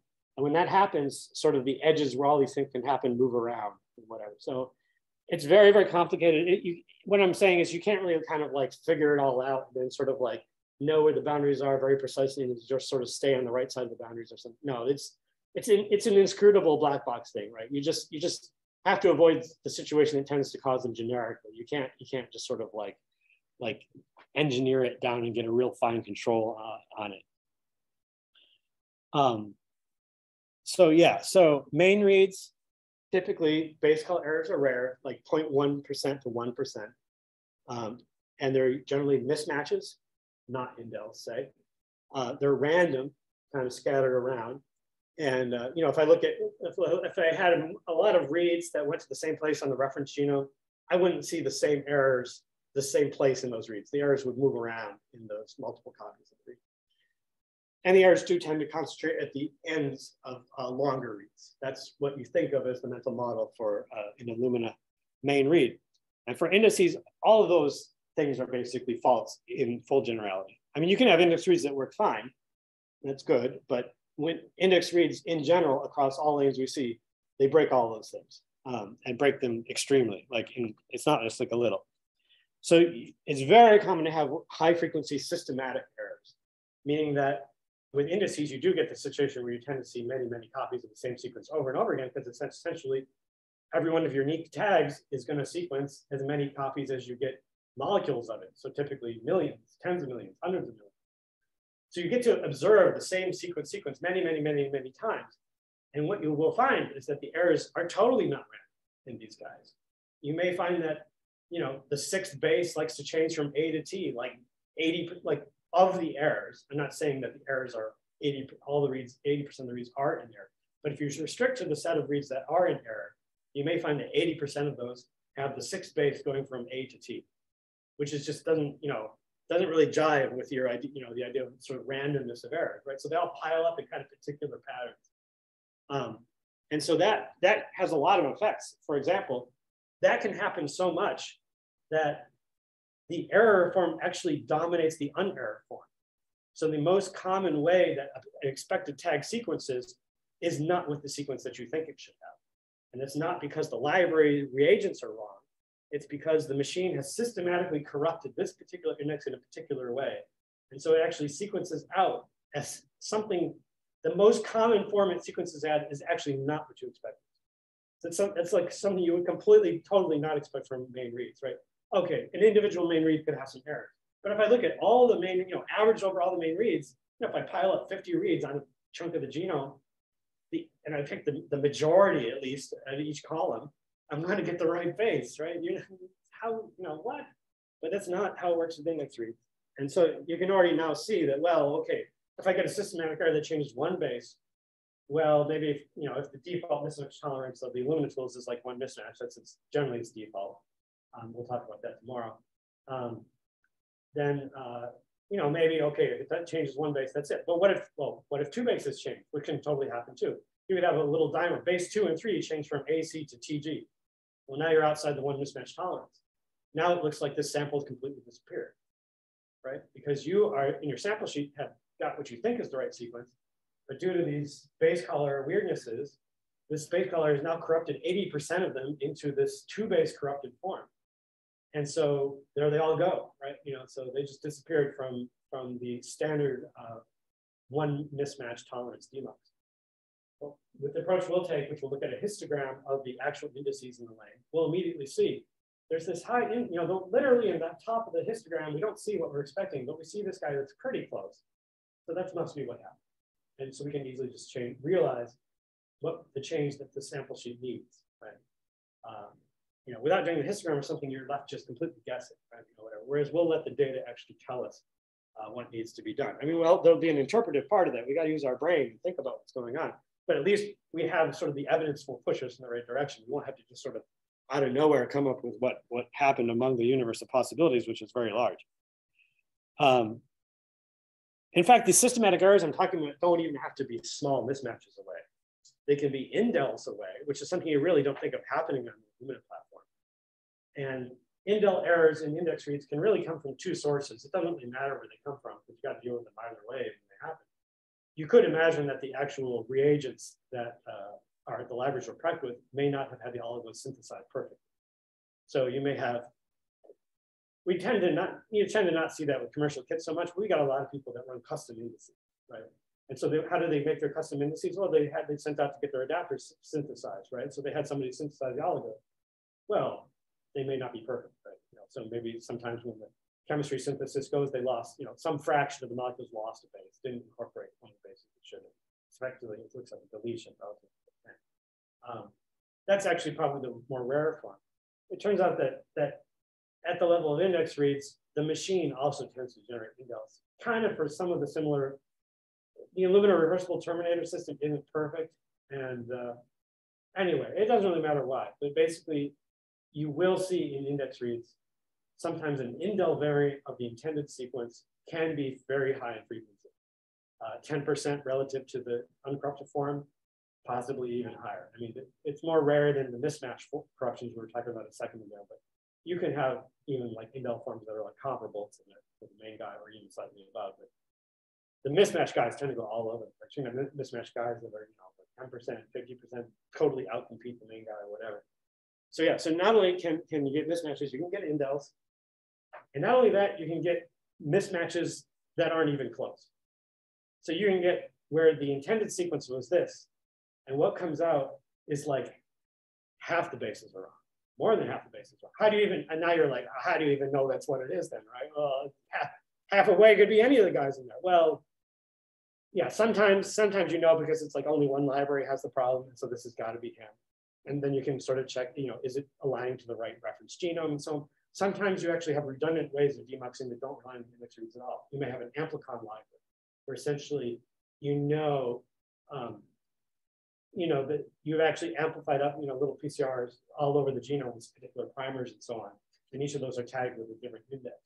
Like actually, once you align them to the reference genome, the place they align to already tells you what the index should have been, right? So you can actually sometimes recover what the index should be just from the main read, say.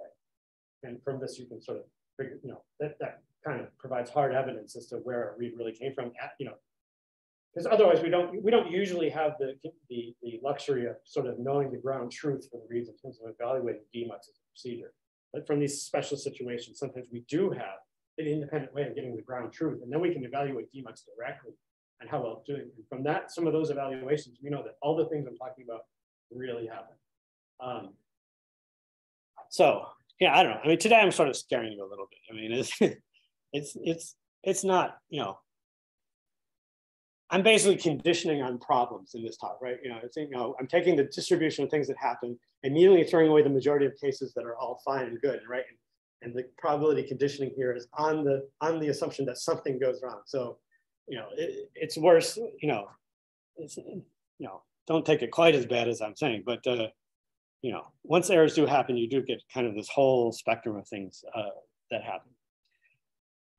Yeah, so down here at the bottom, most lanes indices have errors that are more like main reads. And assuming no sample sheet errors, that means the mindless blind, one mismatch demuch tolerance to the sample sheet that you originally came up with, that's not a terrible way to go, right? That's majority of lanes.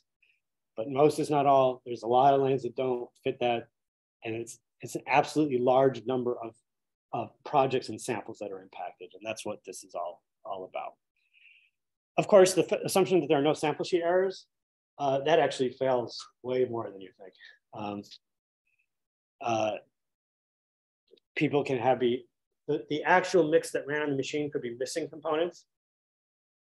As a core, we really try to avoid mistakes. I think we're pretty good. I don't know. I don't really want to compliment ourselves too much, but I think we do a pretty good job about not making mistakes, because usually when we are able to identify problems, it's almost always on the user side.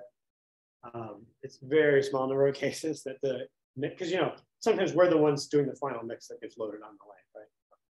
Some people already provide, are buying whole lanes themselves. They give us ready to go stuff. Other times we're combining from several users and making a shared tool, so on, and then that's us doing the final mix.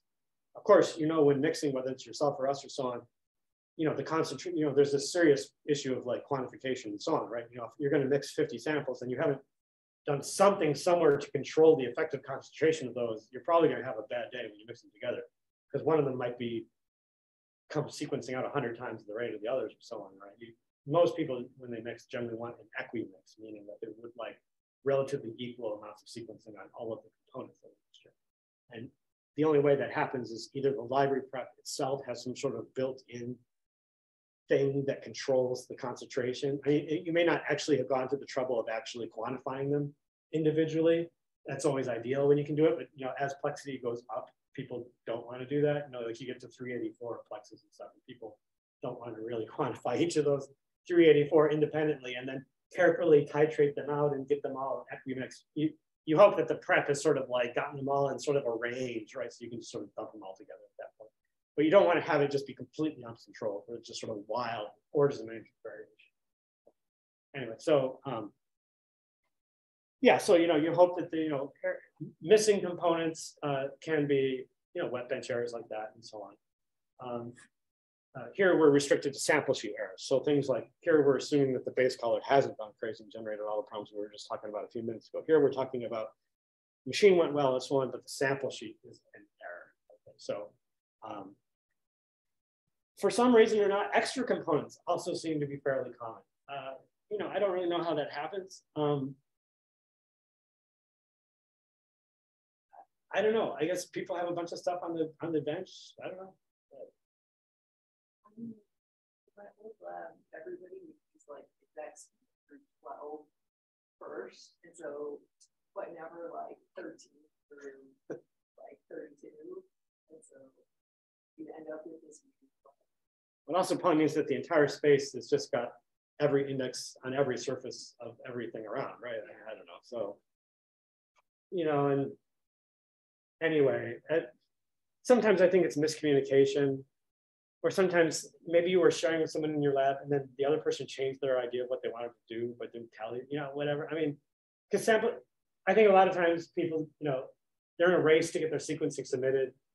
They just kind of compose the sample sheet like really fast at the end or whatever and just throw it over. So I think sometimes when you kind of got multiple people involved, it doesn't always come together all at the end. You know, anyway, it's fairly common to find empirically, you know, in say a 26-plex mix, it's really a 30-plex mix empirically. And you can really believe the other 4 components are really from the lab or something, because it'll, you know, it's from the same kit box, it aligns to the same genome, you know, whatever. It's the same type of experiment. You know, it might be RNA, you know, it aligns to the transcriptome, so it's an RNA-seq experiment. You know, anyway, I have less visibility into the other side, but I just know from my side when I went to look. You know, if you don't look for them, you generally don't find them. But you know, I did 600 lanes just from scratch. You know, I don't see the sample sheet. I use the data to tell me what's going on. Then I look at the sample sheet.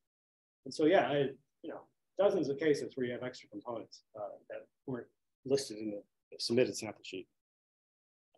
Wrong expected indices for components. We talked about some of that. Like sometimes the second index orientation depends upon the platform and stuff. And so people will give you a file where all the indices are sort of backwards. You know, reverse complementing, or the I1, I2 needs to be swapped.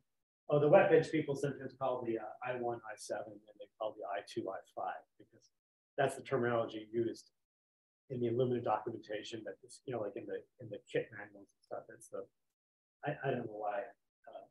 As a bioinformatics guy, we always have first index, second index, because we don't care what timer or whatever made them, whatever.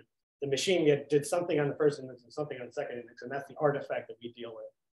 You know, what you want to call it on the other side, we don't really care. But very often the first index is called I7 lowercase I, and the second index is called I5 lowercase I. And just remember that they're always backwards. The 7 is 7, 5. It's not 5, 7 up 1, 2. It's the reverse order. There's all kinds of reasons too. Like Illumina, like in their UDIs, their unique dual index kits, they went through a stage where they had like a secret revision and they like changed like a few of the indices. So there's like a UDI 55V1 and a UDI 55V2. And there's absolutely no indication on the physical box which one you have. You have to go and look at your PO and look at the part number you ordered to find out which one you ordered. I mean, just all kinds of things can happen. And, you know, it's not always your fault, but yeah. Oh, and once in 15 years that we've been doing sequencing, very strange case, ended up being resolved as intralab sabotage. That's always fun. You know, and sometimes, you know, you compare the missings and expected. It's a 24-plex. 22 of them are obviously present as expected. 2 are missing, but then you go digging in empirically and you find 2 extras. Well, there's your 2. Now you got to figure out which one's which. Sometimes you can make a good guess because maybe it's D5 and D6 in the box, and it came out as E5, E6.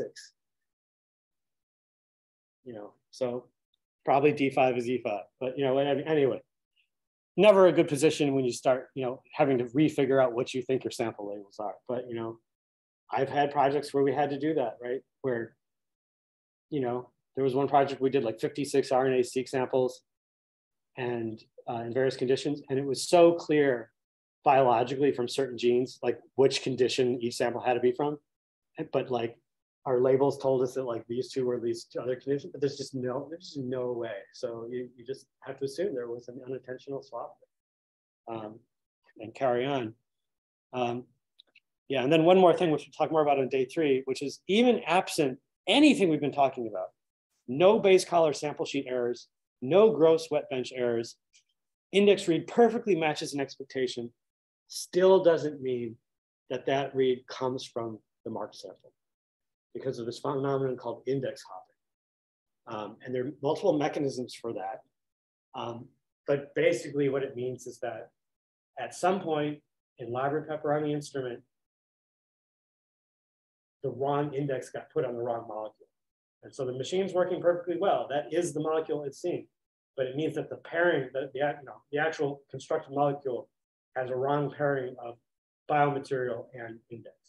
I mean, one of the ways this can happen is you've got free indices floating around at a time when they're not really supposed to be there, right? So you still have unattached, adapters waiting to find somebody to meet with, and if they find, if they find a molecule that they can ligate with or whatever, well, now you've got one of these misattachments or whatever.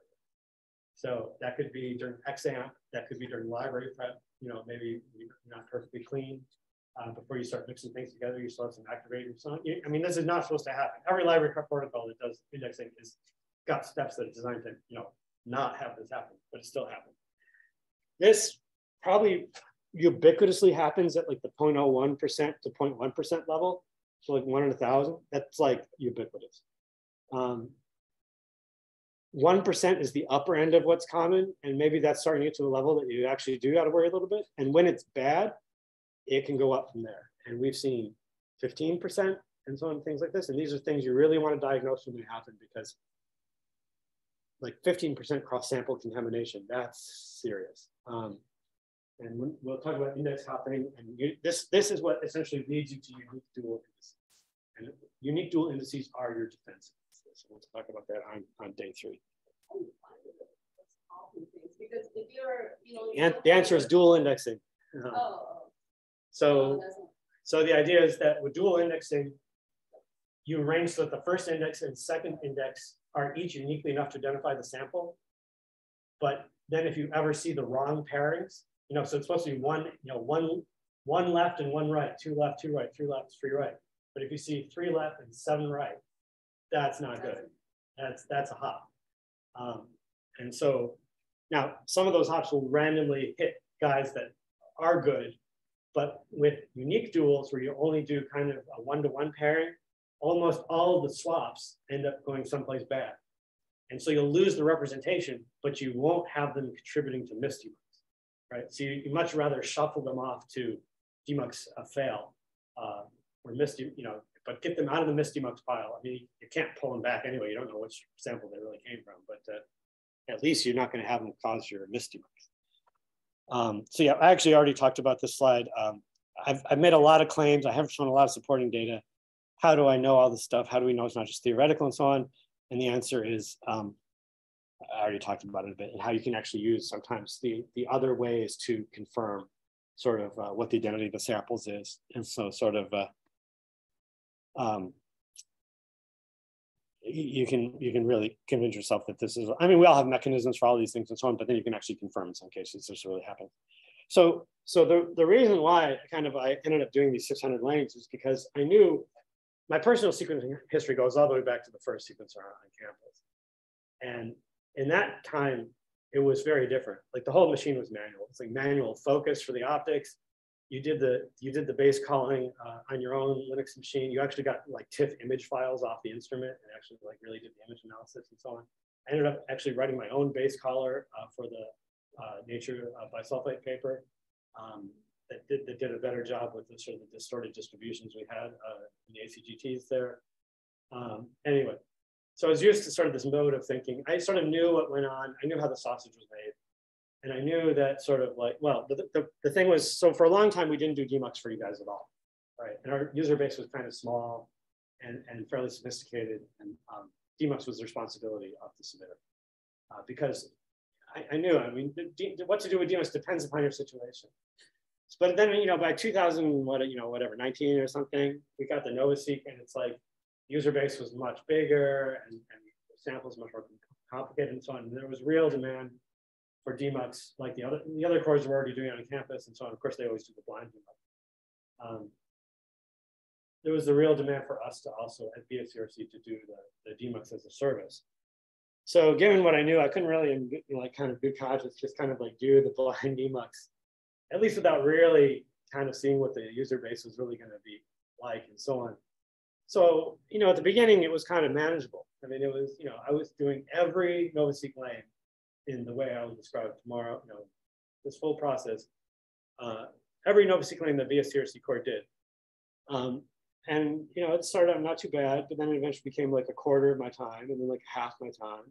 and then it was like 100% of my time, and then it became more than 100% of my time. It was like completely unsustainable. And so we had to stop doing it. So by the time I stopped, it was like Q3 of 2021.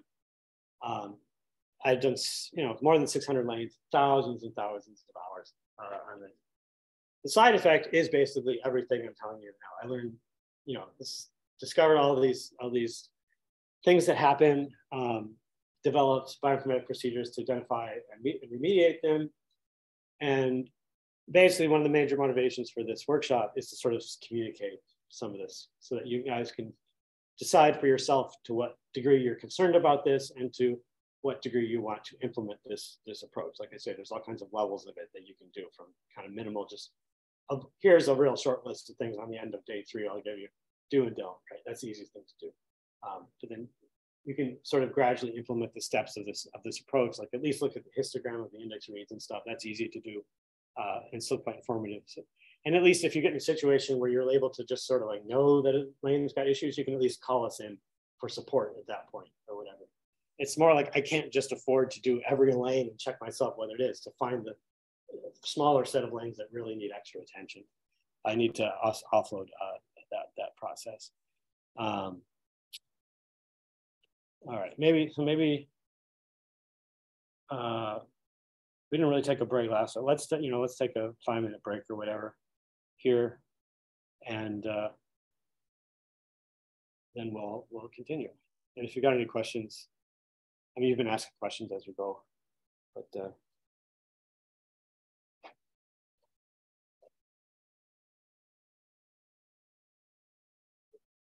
let's walk around.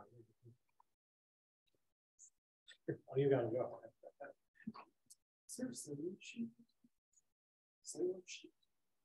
Oh, like attending? Yeah. Elo usually handles that. You can just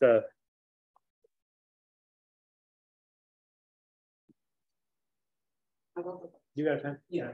You can just take off the. You're on there, right? Or? Yeah, I'm on here. So which? Yeah, just make a mark. I'm gonna put a 1 for day 1. I don't know. Elo, I thought Elo usually keeps track of it. Just a register that he's like, yeah, I think that's what happened. It's kind of things.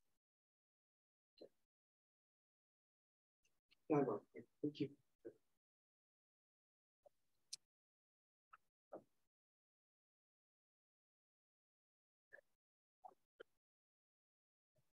I mean, everybody here has done quite a bit of sequencing already, I think, right? Yeah.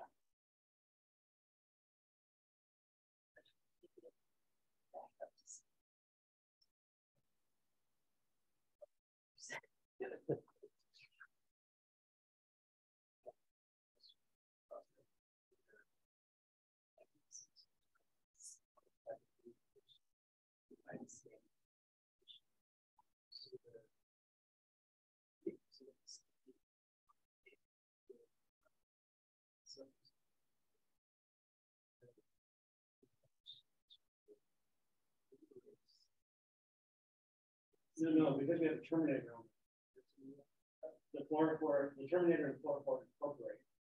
The terminator stops any further reactions. So we just let all the reactions, we just give it enough time that all the reactions run to completion.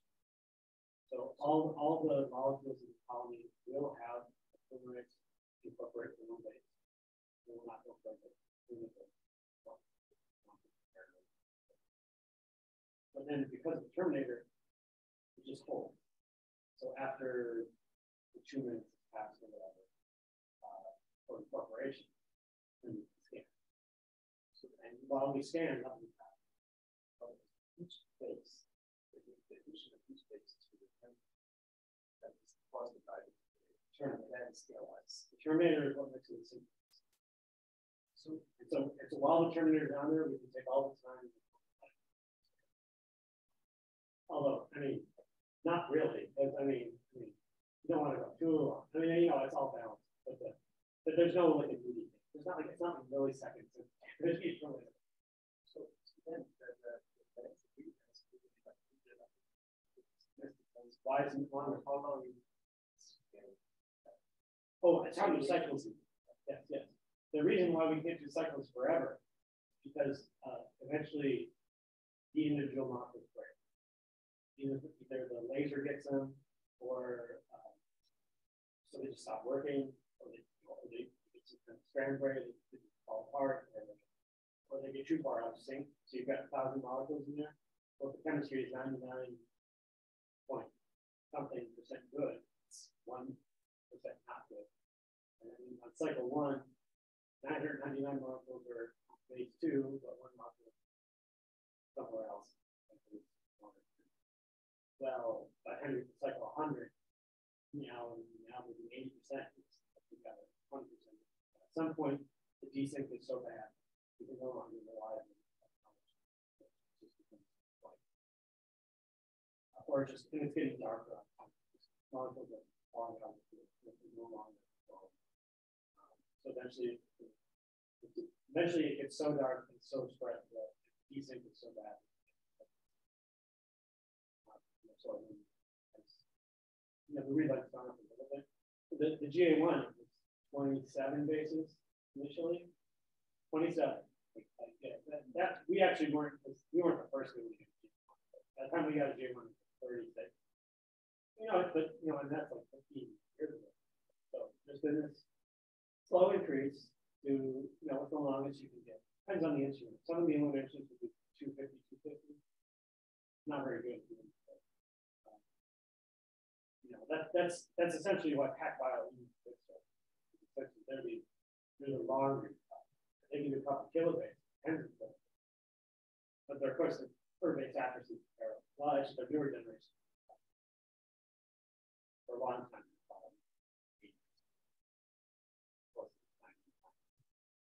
PacBio much fundamentally much.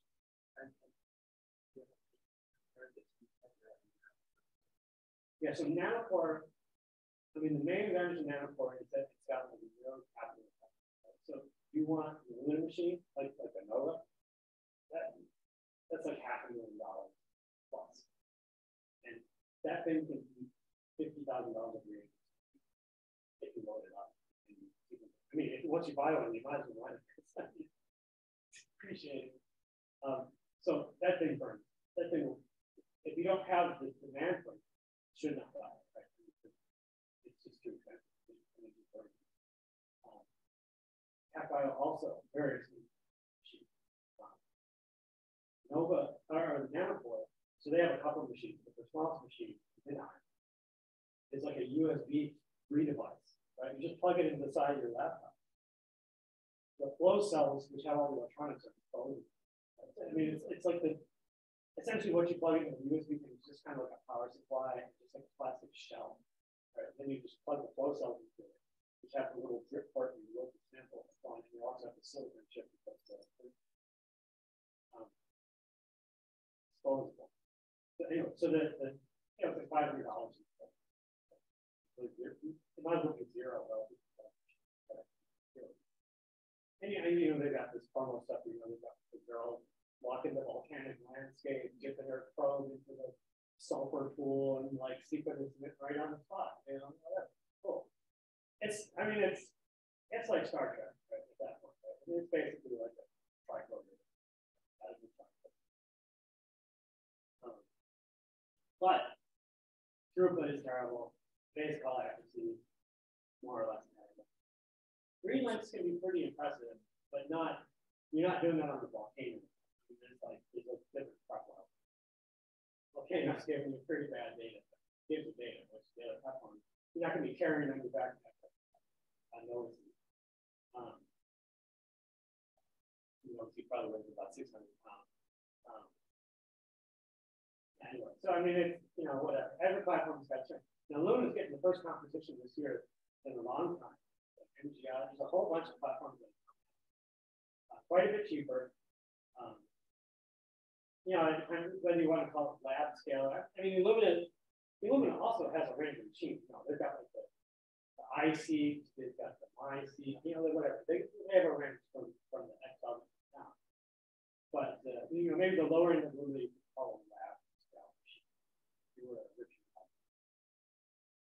And maybe some of these Illumina competitors are also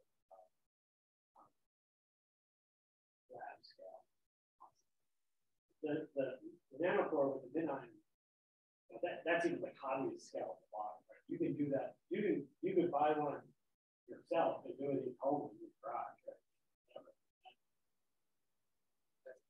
Yeah, that's cool. I mean, that, like if you were at a high school or something or whatever, or get a grant or something, middle school or something, you could totally do that, you know, down there.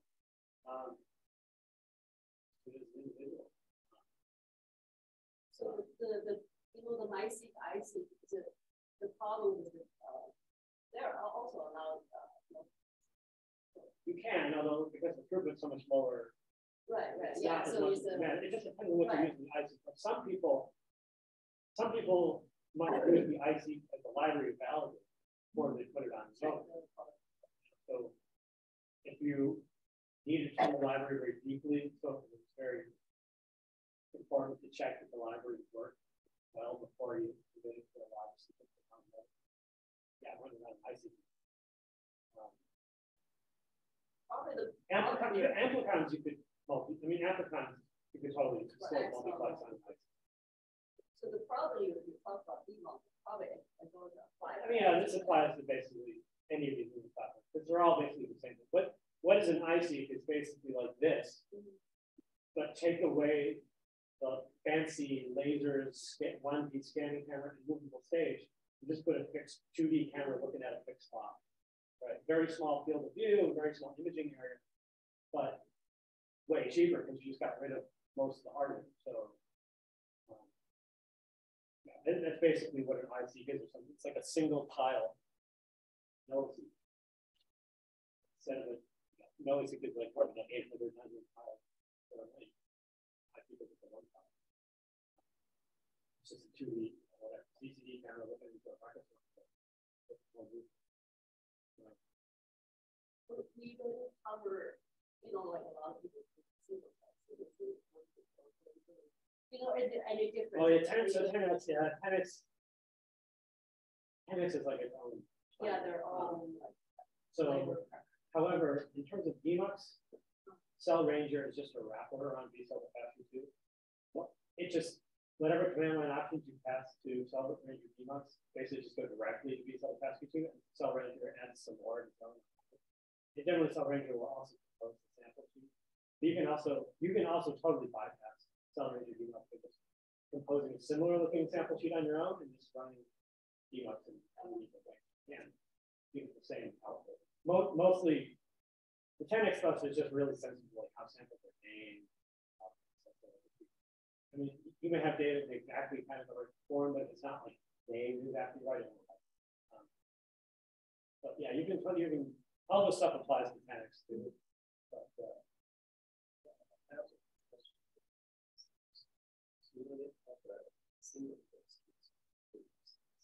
so I test samples, those single things, and you different index for all the samples, and then run them at the same time. Can, in the sense, will it physically work? Of course, it'll physically work. Will the machine generate it? Of course, it'll generate it. What do you do with it? So,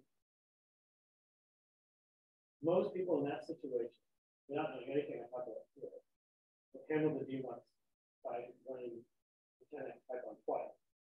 Once with a single index only sample sheet, and once with a dual index only sample. And with the expectation that something like half of the machine is not going to Demux in each of those runs. You're just going to get some huge amount of which is related to the other samples that you can bother to color. That is a case of what I'll talk a little bit on day 3, which is a text format run. The way I recommend handling those is actually to figure out what the smaller diagram is. In this case, it's the single one. Empirically figure out what the single one looks like in a second. Essentially, just make a single, do a single Demux run with a full, an extended sample sheet that handles both of those files, filling in the second index column with what you want to single index. And the reason you kind of want to do it that way is because you really need to see kind of how close the signals are getting. And you kind of want to see the interactions are there when you look. I mean, doing two separate ones, as you mentioned, it's always producing conflict, and maybe just finding some. But if you didn't do anything to kind of check it, how much crosstalk there is between them. So my approach would sort of try to treat them as a unified one, and essentially lift the signals with the roll. Because you got sequences there, and it like never happens that like I say these days, because of the two-color chemistry, even if the sequencing primer doesn't find the second index, like, it would still come out of color. It would not be like random sequencing. It would be something stable. It's not going to be.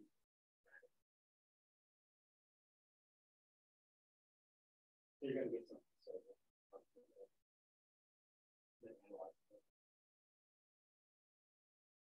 The 10x makes that more complicated.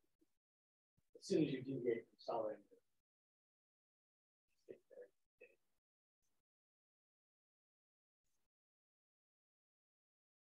the number one reason why people take broader that's what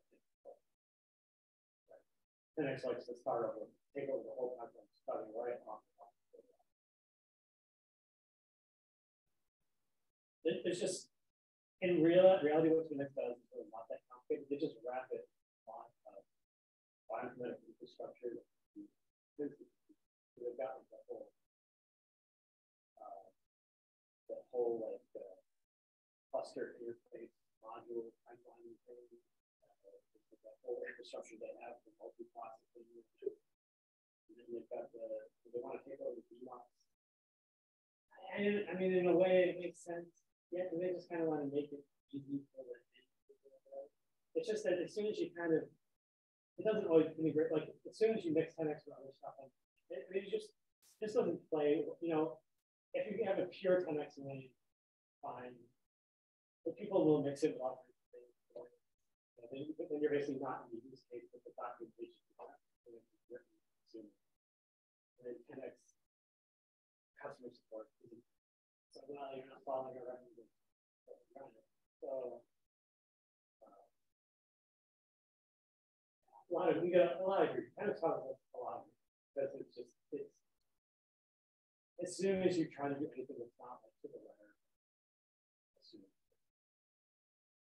it becomes somebody's got to figure out how to get around it. Usually that somebody isn't there. The users often have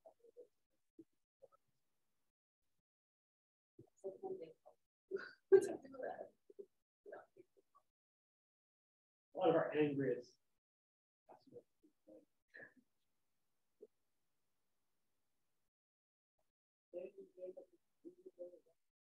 you know anything about the BGI machines? Yeah, they're another competitor. We have no direct experience with any as of yet. You know, every UC campus has a student. Some of them have more than one. We have 3. Although we're kind of unified. It's a really weird time. Our price schedules are now unified. I think we're starting to look at maybe like whether our sample submission and tracking might become unified. But a lot of reasons. Billing would love to do that. And also this lane sharing thing can be a serious issue. You know, multiply all this by another. Typical lanes are 100. And you want to run this thing, because if you're not running it, you lose money. You got the instrument you want to use it. So, to put it this way, the number of samples per week you have to sample is going to be good. I think in the history, I've been with BSCRC Core from the beginning. I think we've done more than 3,000 flow cells. The average flow cell used to be 8, now it's smaller, 4. But multiply that by 5, so we've got 15,000. How many samples in the average flow cell in the beginning of 1, but now it's like 100. And I've done a third of the samples. I think there's a price schedule for outside. You gotta pay more. You can also just find it third notes.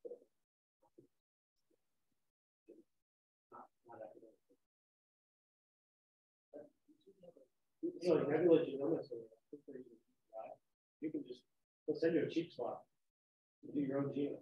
I think it's something like wow. Sorry?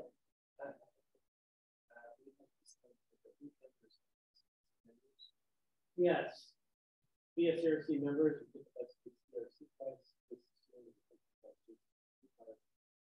There's another schedule, I think, for campus non-affiliates. There's probably another schedule for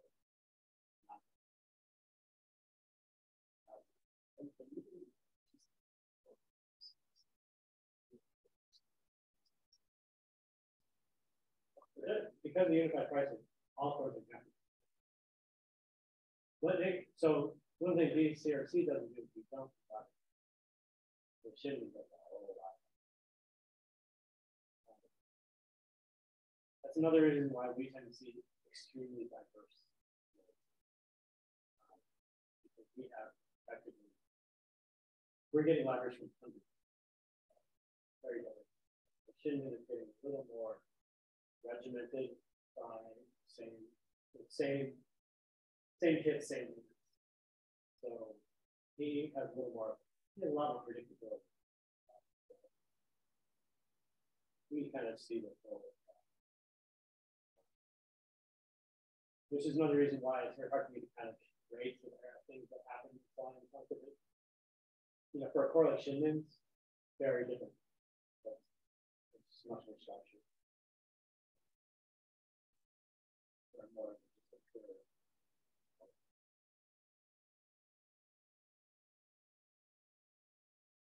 oh, she's not coming back. That's right. Yeah. Okay. So anyway, okay. So we got an hour, right? So all right. So, yeah. So let me kind of now more get closer to talking about the specifics of how the two approaches work: the blind approach and the sort of bottom-up, data-driven approach that I take. I don't know how much of the audio picked up our discussion there for, it was like 20 minutes or something, I don't know. But anyway, here is the conventional kind of blind approach that almost everyone on the planet, I think, is doing in terms of demuxing Illumina data. And that is, you get the raw run folder off the instrument, right? So that already contains the base calls. RTA is inside the instrument now. And essentially the ACGT ends and Q scores, they're all in there. It's all done. It's in 20 binary files, but it's all right. And then of course we need the sample sheet, which is your best guess as to what actually happened. Those go into generally one of three programs. I think probably on campus, base space was the most popular. That's Illumina's cloud platform. It runs off Amazon EC.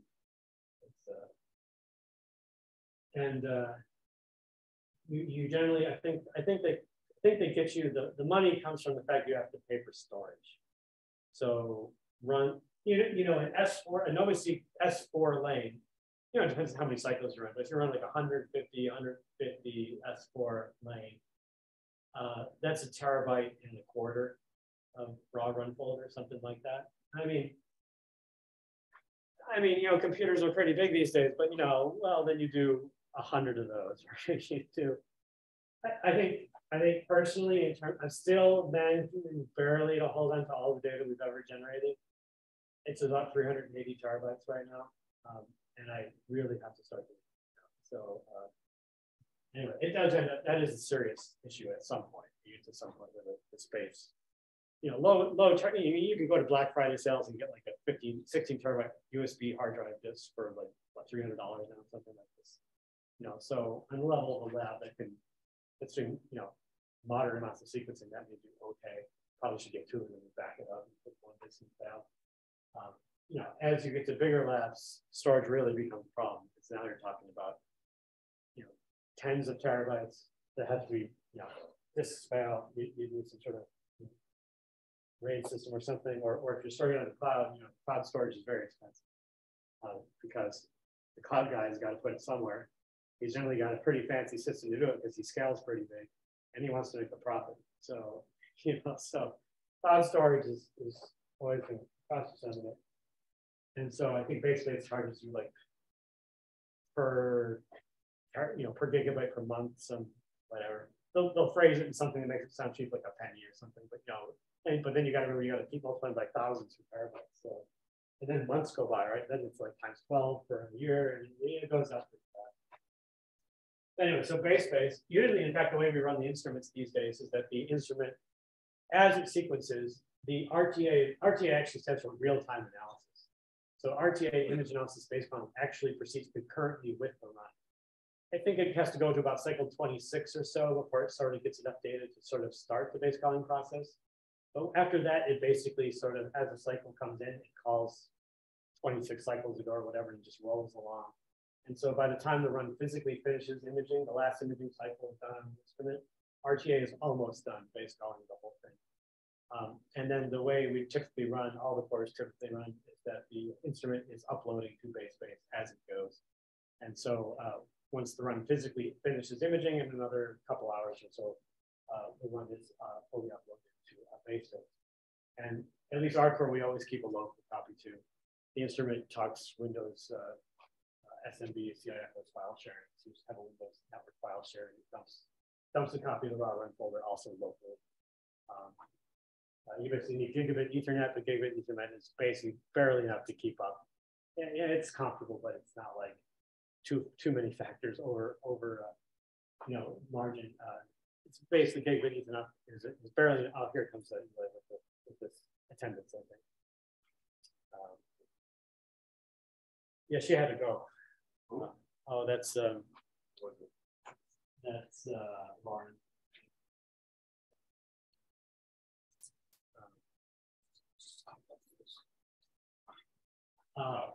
Yeah, the gigabit is barely enough to sort of do the upload and the local copy or whatever. The inside BaseSpace, I mean, we don't get to see the code inside BaseSpace, but it's probably BCL2FASTQ2, which is a software package you can get from Illumina's website. They have a Linux version. I'm not sure whether they have the Windows and Mac version, but everyone runs it on Linux. So on campus, if you don't have a Linux machine handy, Hoffman 2 is possible. If we get to it at the end of today, we will do a Hoffman 2 BSCRC run. So that takes some command line parameters, some of which would be exposed on BaseSpace, some of them aren't. You do get more control with BSCRC than you get BaseSpace. I think BaseSpace allows you to you can upload a new sample sheet and Demux a run.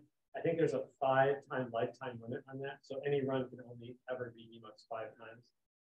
If you're just randomly guessing and so on, that can go pretty fast. If you do my approach, you only have to do one cycle because you just do one data derived cycle. And that's kind of what you got to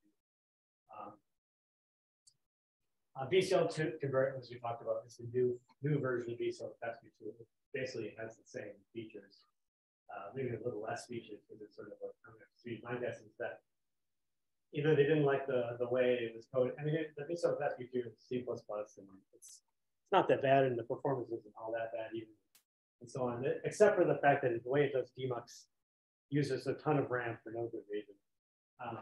Maybe that's the reason. Anyway, it doesn't scale to super large numbers of samples very well. Maybe that's the motivation for BCL convert. Maybe when we had a personnel change inside or whatever. But anyway, they got some reason for doing the Super, and presumably the new instruments will go to BCL convert.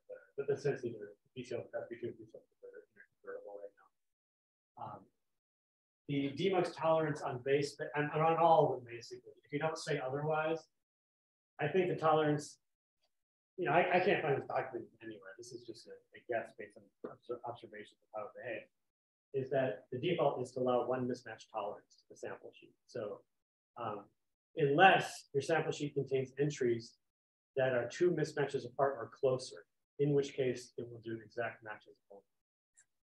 That's the rules that it applies in terms of what to do. And like I said, 10x cell range or Demux is really just a wraparound BCL2FASTQ2. And so you get, some bunch of FASTQ files out of this process. Most of you probably aren't even iterating, but you do have the option of sort of inspecting the output of this guessing some kind of change, because without sort of the data-driven approach, you don't really have a lot of strong signals about what to do. So, you know, like, oh, all my samples failed. Well, maybe you start trying things like flipping the reverse complements or exchanging islands, stuff like that. You could just kind of guess maybe that, you know, whatever. You kind of got to do some intuition and sort of solving, because the full universe of possibilities of what to do is pretty big. You know, what sequences do I put into the sample sheet to fix it? So, you know, anyway, so, you know, you can iterate this, but you generally don't have very good signals as to what to do. And so you're kind of guessing about what changes to make. And, you know, base space, you only kind of get 5 tries. You know, we already kind of talked about what some of the indicators are, like Demux fails really big, or, you know, one of your sample piles is small and you don't expect it to be small or something. You might even get somewhere on the base space page, it might tell you kind of like what the most frequent indices that aren't covered by your sample sheet are that are present in the lane. That can give you a little, you know, like if you've got a simple case where you've got 1 missing and kind of 1 extra, that might just be the sequence that is the extra. So there's some cases where it gives you a little bit to go on, but in general, you don't really got a lot of indicators for what to do, and you don't really get a lot of hints as to exactly what changes to make to the sample sheet. So this is the approach I take, which again, we start with the raw run folder, but we do not start with the sample sheet. We do a first run of BCL2FASTQ2 in non-Demux mode, basically without a sample sheet. And without a sample sheet, what it's basically going to do is just give us the main reads and the index reads, but not do anything. It's not going to try to break reads into piles. We just get one giant file with all the reads. And then using standard Unix utilities like sort and stuff, we make a histogram of the index reads. Okay, so we histogram I1, we histogram I2. If we're doing this, we also histogram the concatenation of I1 and I2. And then we look at, say, the tops of those histograms. Those are very important pieces of data to decide what's going on. And using some web tools I'll show you tomorrow, and you know, some R I'll show you tomorrow. I also use Mathematica a lot, and you can use whatever data analysis pipeline you get. And you're going to basically got these histograms as inputs, and then you need to maybe do some computations with them. So use whatever pipeline, doesn't matter. We use whatever platform you like to do your data science with. And you're going to then use your brain and sort of figure out empirically what's present in the lane. And at this point, maybe you also take a peek at the sample sheet. I mean, sometimes the lane is a really simple one, really clear what's going on. Just look at the top of the histogram, no question what's going on, done. Then you go look at the sample sheet. Sometimes it's so confusing, you kind of like partially figure out what's going on. Then you got to look at the sample sheet, try to match it up, come up with some hypotheses, maybe dig a little more. In extreme cases that are very confusing, for example, you may have to go figure out like what are all the kit boxes being used by all the members of this lane, then go get the full list of indices that are in all these kits and now look for those specifically and so on, if the lane's really noisy, to try to figure out what's space call error and what's really present and so on. You know, there's all kinds of things that can go on there. So basically, we're using our brain to interpret these histograms and other information we have, like the user sample sheet, to kind of come up with some kind of empirically informed sample sheet that contains alterations to match more closely what happened, and then also sometimes some mitigations. So we may actually be starting to make creative uses of the sample sheet. Like maybe we'll add some, so maybe one of these samples has an expected index, which is present to some degree, but then it has some tree mismatch corruption, which is not captured by the one mismatch Demux tolerance, but we're very sure belongs to this sample. It is also at high representation, and so we would also like to get a pile of it out. So we may add another row in the sample sheet for this extra variant. It's sort of a variant version of this guy. We'll get 2 Demux piles out, but then downstream can combine those piles together and proceed. And that way we kind of recover both empirically sequencing variants of this guy that the one mismatch tolerance cannot recover.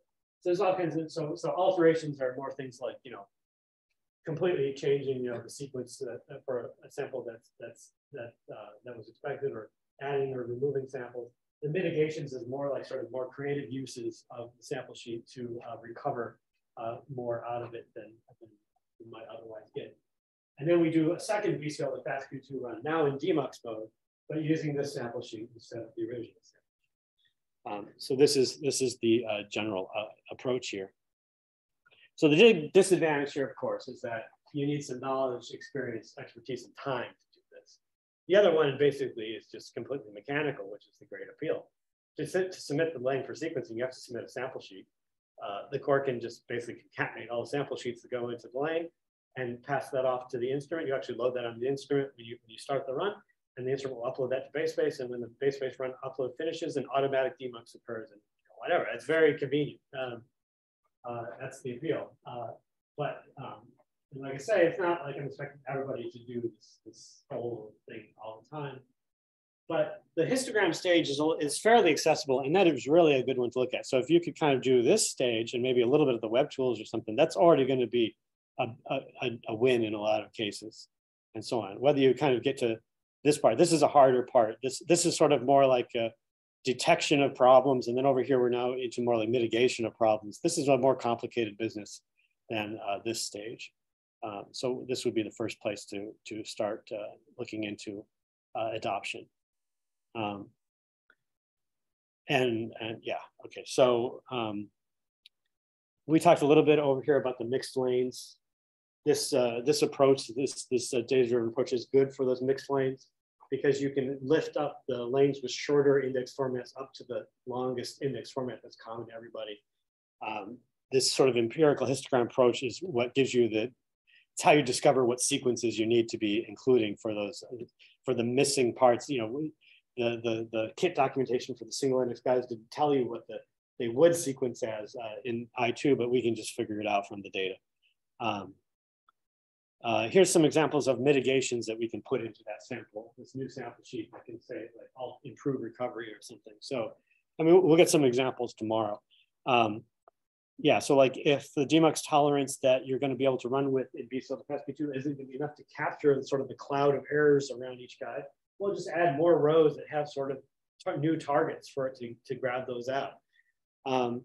In fact, we can also intentionally move targets off center. So another thing that happens is that you may have a case where sort of like two people mix their stuff together from kit A and kit B. This guy has an index, and this guy has an index that have to be 2 mismatches apart.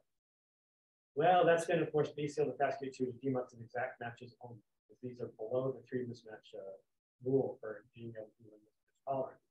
That means all samples on this entire flow cell are now subject to exact matches only. Well, that may really hurt the recovery of some of these guys. Maybe this guy has a 30% error variant that's 1 mismatch away. Well, he just lost 30% of his recovery.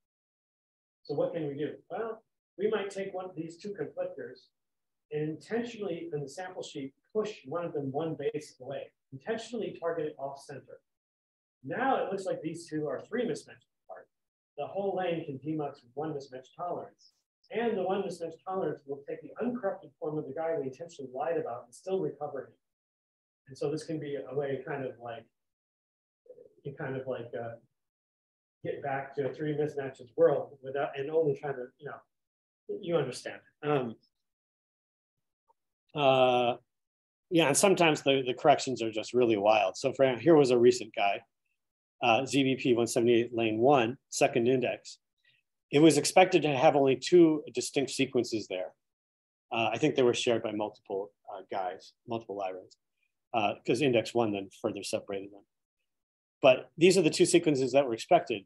But empirically, this first one came out as a mix of these 2, and the second one came out as a mix of these 2. And that took a little bit to figure out. But look at how different those are. So, I mean, that's one of these examples that kind of looks like a total failure, but was actually almost totally recoverable in the end.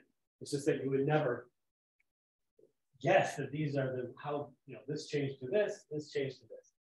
This is an example of one of these base color went nuts cases. Yeah, you may just find completely unexpected additional mix components. There's some other little bits you'll find sprinkled throughout here and so on. So one thing that also makes this approach more difficult is if certain things happen that make the interpretation of the histograms difficult.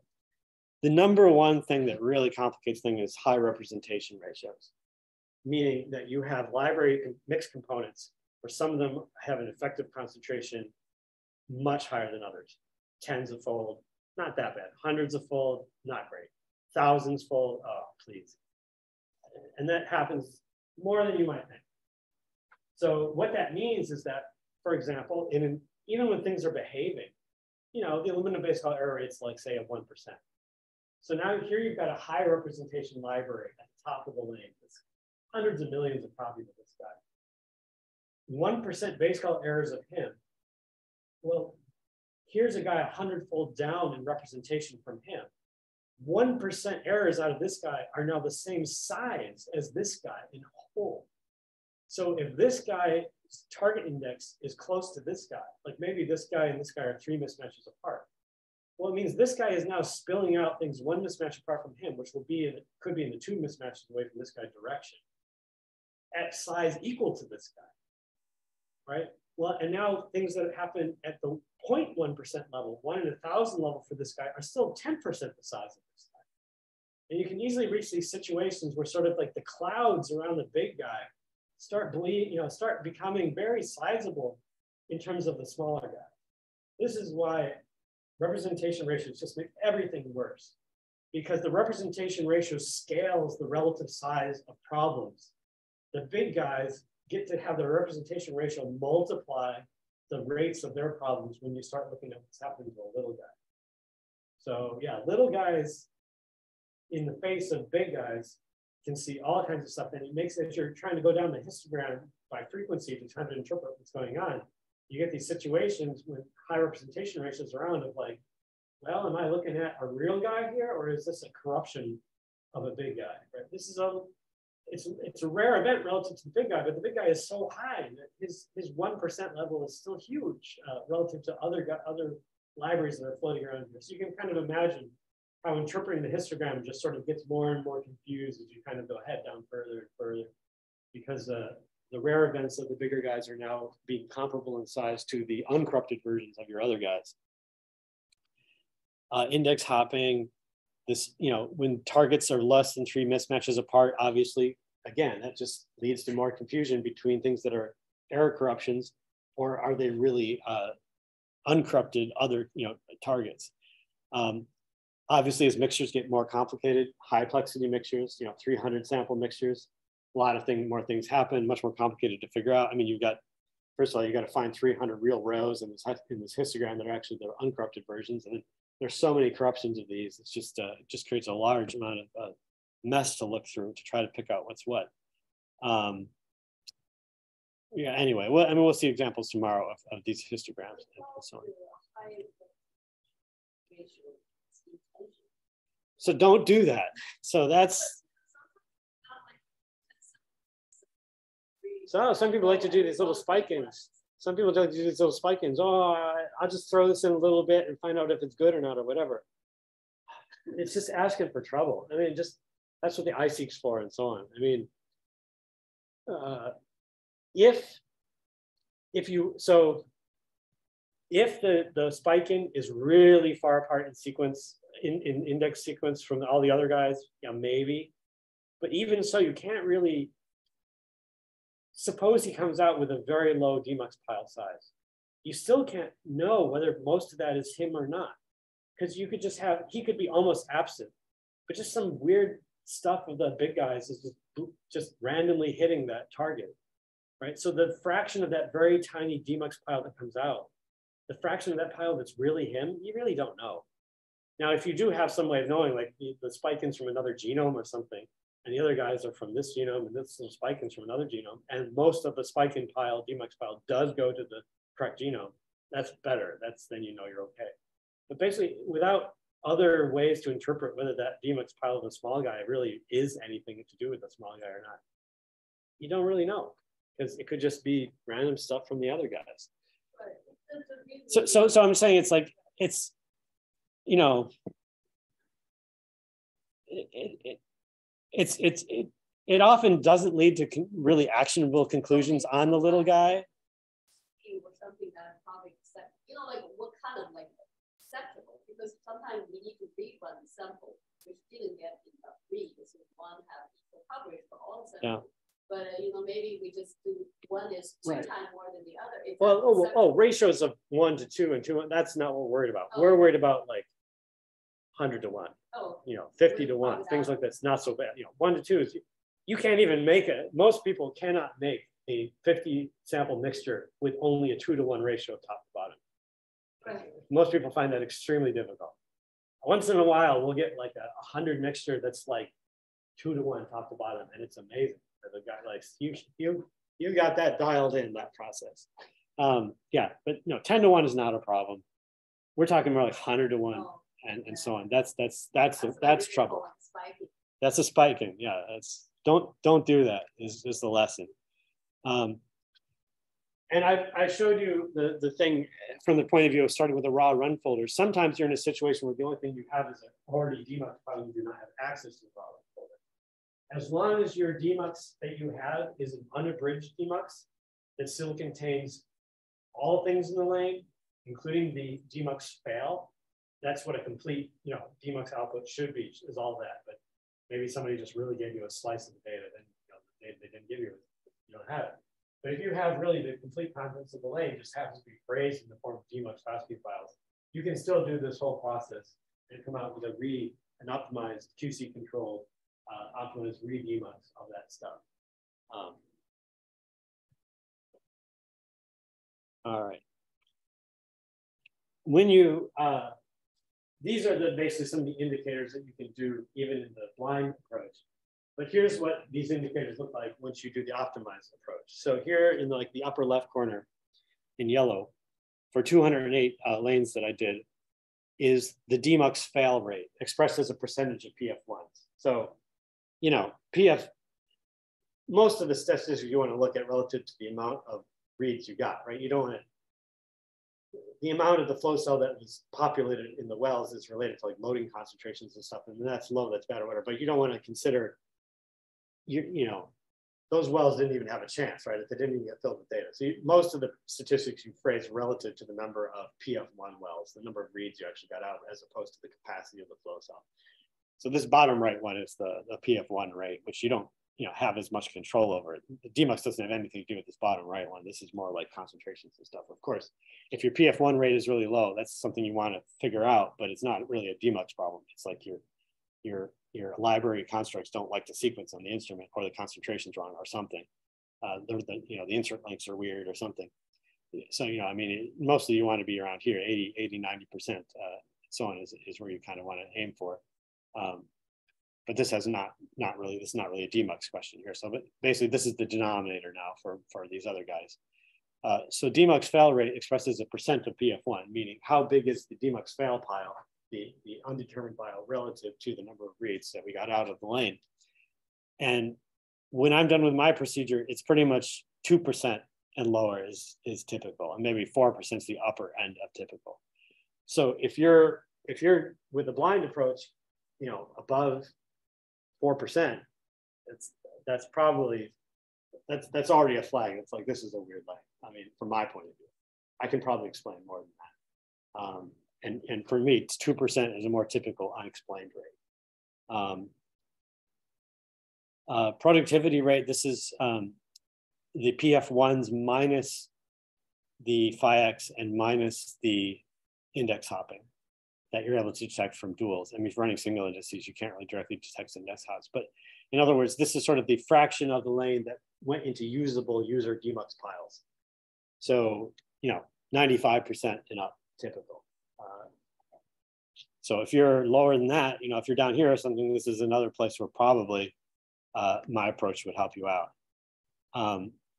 This is percent phi-X as determined by the index read. So phi-X, in terms of how it sequences on the NovaSeq, here are the indices. The first index actually sequences poly G, it doesn't prime.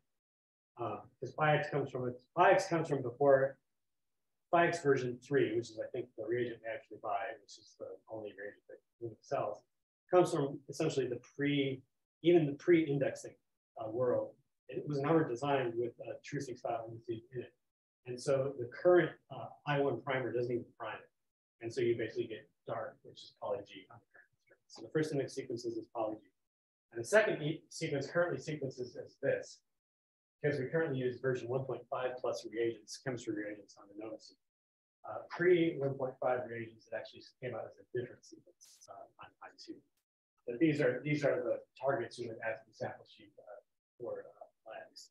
And I essentially recommend you always add phi-X as a target, because Maybe the core added it, maybe they did. I mean, if you add it in and it doesn't produce anything in the output file, so what? But you know, you might as well add it as a target because there's sort of this chance that it's there.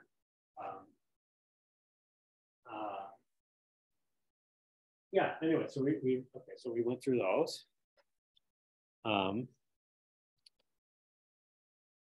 Yeah, so like I said, these are pretty much your only indicators, except for the size of the individual sample Demux files that you get in the blind approach. Kind of acts like a car's check engine light, right? Now, so if this light is on, you know there's something wrong, but you don't kind of know what to do. And it's not like it catches every mechanical problem in the car either, right? So it's kind of like, this is what you got in the blind approach. But there I gave you some sort of tips, like, Demux fail over 4%, that's not good. If less than 95% is coming out in reusable piles, it's not good. And what you'll get with my approach is, once you start looking at the histogram and R and stuff like this, you'll get a lot more detailed and interpretable indicators about what's going on. All right, so let me do a little review now, but I'm going to do this with sort of this visual aid that I think is a very good mental picture to have to sort of understand kind of what Demux is really doing, and kind of makes it kind of obvious that all these problems can occur and how you might detect them and so on. So imagine the index reads as being some kind of actual space, like some geometric space. So this is a space, it's a discrete space of strings, it's these ACGT end strings, which K here might be, 7 if you're doing an old style true-seq single index lane. Maybe you're doing 8 plus 8 duals, then K might be 16. You've got 16 index spaces. So K is how many index spaces you've got. And each sequence is a point in this space. Each possible distinct index sequence is a point in this space. I'm trying to draw it in 3 dimensions here, so some points are closer to you than others. So the blue one's closer to you, the red one's further back in the screen somewhere. Okay. And then nearby sequences in the space correspond to the way the sequencer behaves in terms of sequencing errors. So when the machine's behaving, that means that sort of like things with small numbers of mismatches, those are close together in the space. Or maybe things with a single indel, they're a little further away than one mismatch, but they're somehow closer there than completely randomly related. So like this points that we had here, maybe these are little variants that are kind of close by, right? So here's a single base mismatch. He's close by. This is an indel. We lost the C here. And so this is a little further away. And then here's a one mismatch guy. So these two are close. Okay. Now in general, in the full generality, distance is very complicated in the space because when the base color goes nuts, it's a very complicated thing that doesn't make much sense. But I mostly want you to think of the kind of the normal case, which is where, small numbers of mismatches, as mismatches increase, you're kind of getting further away. Indels get further away a little faster. Now your targets, your Demux targets, are going to be specific points in the space, right? There's the specific sequences that you're expecting to see for each target. Those are just single points. And some of your targets will be closer pairwise than others. We talked about how the commercial prep kits aren't all well designed. We'll talk about more of that with examples on day 3. So then when you actually get a real sequencing lane, which has hundreds of millions of index reads, then we can make like a density plot, right? We can do a density plot in the space, like make little histogram bins and then color things darkly depending on how many observations we see there. Things with a huge number of observations really dark. Things that we don't really observe at all, points in the space we don't observe, would just be clear. Right? So then we're kind of expecting the output of the experiment to look something like this. Right? So there should be little clouds around each of the targets. The center of their cloud should be most dense because that's the expected sequence, and then base call errors will cause it to fuzz out a little bit. One mismatch is the most common, and then 2 mismatches are a little less common, so the ball should kind of get clear, fuzz out as you kind of get further away from the centers. And then Demux is going to have some kind of tolerance, which are these little white circles that says that things that are close enough to the center are going to be, those are what's going to go into the Demux pile. And things that are beyond the white circle, we're just going to give up on. Okay, that's the Demux tolerance. Like we talked about how the default for Illumina tools is like one mismatch. So the colors correspond to the true originating biomaterial. That's what we really want to know. but it's not what we observe, right? We don't get to observe it. That's hidden data.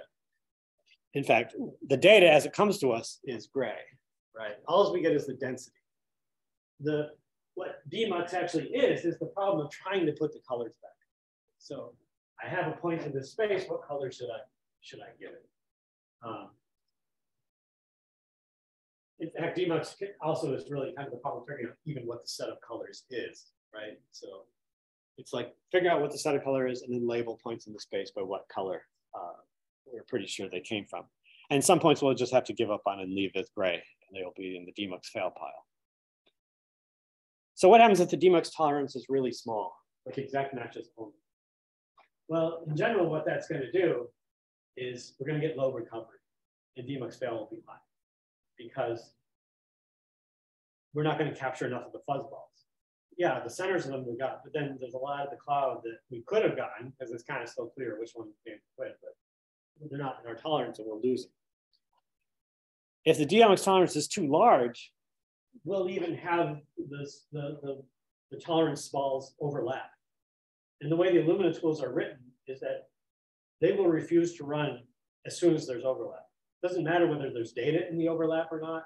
Just as soon as the balls overlap at all, they will not run. So this is what causes the thing to automatically drop down to exact matches only as soon as you got two guys that are less than 3 mismatches apart. Because if the closest distance two targets gets us 3 mismatches apart, and I allow 1 mismatch tolerance, you can imagine that's like here and this is here. How close can these two fuzzballs get? They're still forced to be separated by a mismatch, right? Because the closest, if somebody is in the overlap, he's 1 mismatch to this guy and 1 mismatch to this guy. And that means the two centers have to be at most 2 mismatches apart. And since the minimum distance between the two guys is 3, that's not possible. So the balls do not overlap. The little white circles do not overlap. So that's the Illumina situation.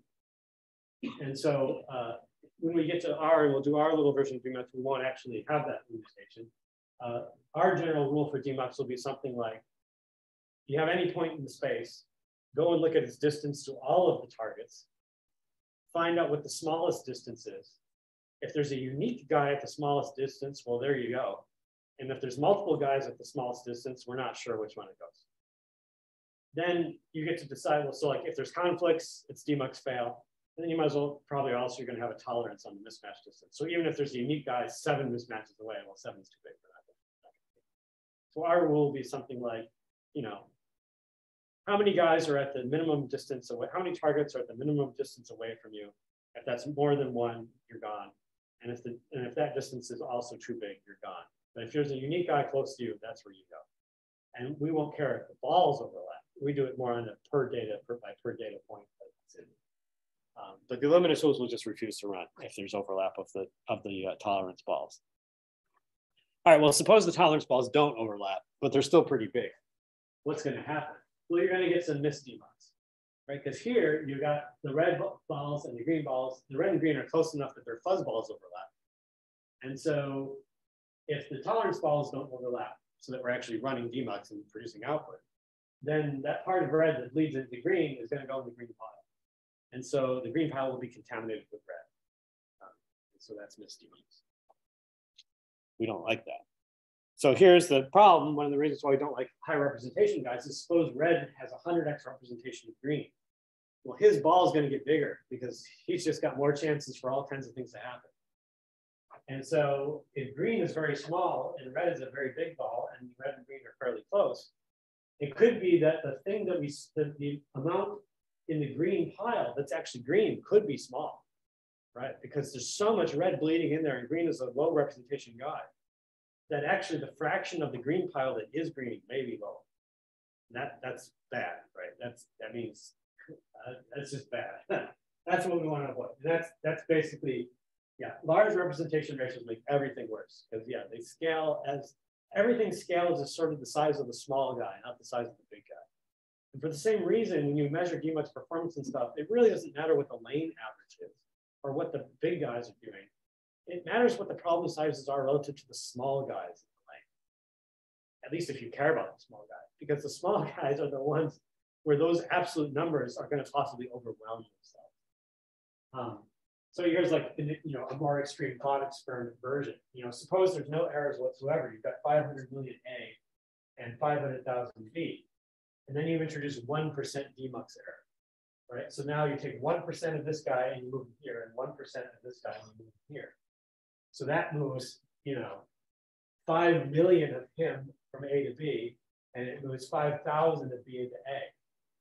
Well, now what fraction of each output pile is true? Well, in the A pile, it's still 99.999% because you move so little into it, it's no big deal. But you just put 5 million of A into a tiny B, and so B is now only 9% true.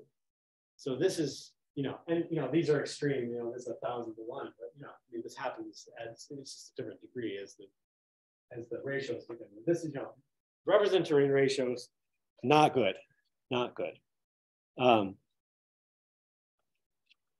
And continuing that kind of thought, interpretation of Demux piles that end up being small is always fraught with difficulty because, like I say, that red guy is small. So that means even little bits of spill from other guys end up contaminating his pile highly. So, okay, so we'll I think these slides are out of order. I should probably swap these two slides. All right, so I'll jump back. So, okay, so then suppose we have this situation. We're sort of like, you think that there's a center here, like this is one of the targets you think is there, but it's actually missing empirically. You may still get a non-zero Demux pile for it because it's getting bleed from somebody else. Now you think he's actually present. No, he's not. That's just bleed from somebody nearby. Maybe there's an extra over here, and this really, this is E3 in the box, and this is E4 or something, whatever. So it's actually really this guy's center is over here. But just because he's there at low concentration does not mean he's there, right?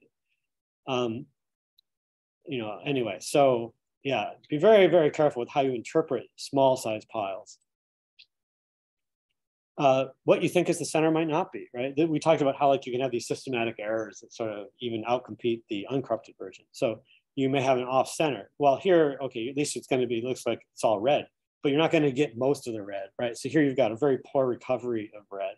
Instead, what you need to do is realize that empirically the center is over here and move your target from here to here and get a better recovery of red.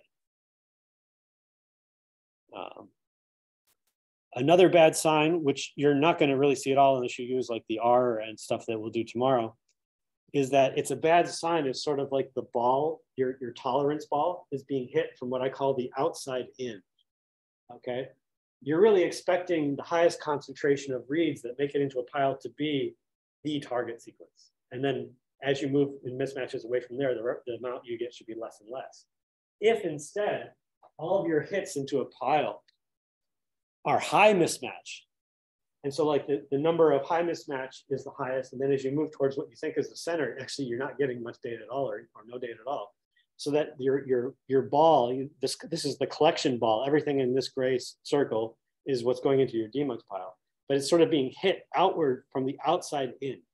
That's a bad sign that says that this is probably not the right ball, right? So this is not a target. This is really just getting bleed from somebody else. That's one way to tell. And then there's index hopping, which is basically dead center. It doesn't mean anything. You can still have this wrong sample, perfectly good indices. It's not a sequencing problem. It's an attachment of molecules and adapters problem. Okay, so yeah, so like, in fact, MUX debux can actually be the overall limit for sample purity. So a lot of times you think, you're doing chips, ChipSeq or something, you may think that like, your extraction efficiency or your separation efficiency or something is all wet bench limited. Well, sometimes it's actually MUX and Demux is really what's limiting the purity of your samples. The cross-sample contamination's major factor can be the MUX Demux. Sometimes you can rejigger it so that you can get rid of it, and sometimes you can't. But at least, with the sort of the bottom-up approach, you are going to kind of be able to figure out kind of maybe which one it is. And in the cases where you can't fix it, you will fix it. Yeah, anyway, so the problem is that the blind black-box approach it's just not dynamic at all, right? So it just doesn't, it's not going to see all these problems. It's just not going to realize it's happening, not going to move the little white circles around or adapt at all or whatever. That's what we're hoping to gain with the data-driven approach. Okay, so also with that, we actually have our first kind of entries in that slide I keep talking about at the end of day 3, which is the summary of things to do and don't. We already can start our list of things to do and and so on to avoid trouble. And number 1 would be keep your targets far apart, right? So you want all of your pairwise targets in the final mix to have sequences that are far apart, right? How far apart? We'll talk about next slide. And in general, that means a priori coordination with complex mixtures. Tomorrow, we'll talk about a web tool that'll help with that. If you're doing dual indexing, because the way index hopping works, that means the apartness should be done independently on the first and second indices, not concatenate the 2 indices and treat those as some, and if you're doing 8 + 8 dual, it's not like those 16 mers are the things you have to keep apart. No, you have to keep the individual 8 mer I1s and individual 8 mer I2s far apart. Because index hopping is what scrambles those around. And effectively, what the targets are in terms of the analysis is every possible combination of all unique I1s and all unique I2s. And that means that the distance you see is effectively the minimum of the pairwise distance of I1 alone and I2 alone. So those 2 distances independently must be kept apart. Okay, sure. Keep your representation ratios under control, right? No intentional large ratios. Try to do a decent job in prep and construction and pooling to, quantify and mix to avoid unintentional large ratios. Avoid spike-ins. Deluxe tolerance can't be too large or too small. Right now, we don't have a lot of guidance on how to choose that. That'll be tomorrow. And be very wary about interpretation and downstream use of small size piles. In terms of how much to keep targets apart, strongly recommend your minimum is to stay at least 3 mismatches apart. And that's a lot driven by the Illumina tools, but it's also driven by the common case. So the Illumina tools, as we've been talking about, they actually only support 0, 1, and 2 mismatch. And the minimum target distance that they require to even start demuxing the lane to achieve those tolerances is, well, for 0 mismatch, you can keep the targets just distinct. That's it. But for 1 mismatch tolerance, it needs at least 3 mismatches away from the targets. And if you want to do 2 mismatch errors, it requires at least 5 apart on the targets.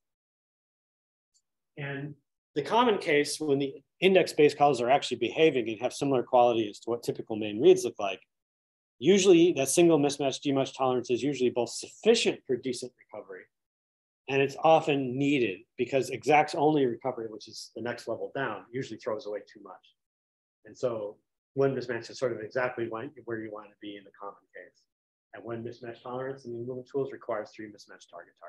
So basically that's where the recommendation comes from. But very much try to keep your intentional mixing to the point where all mixed components are at least 3 mismatches apart.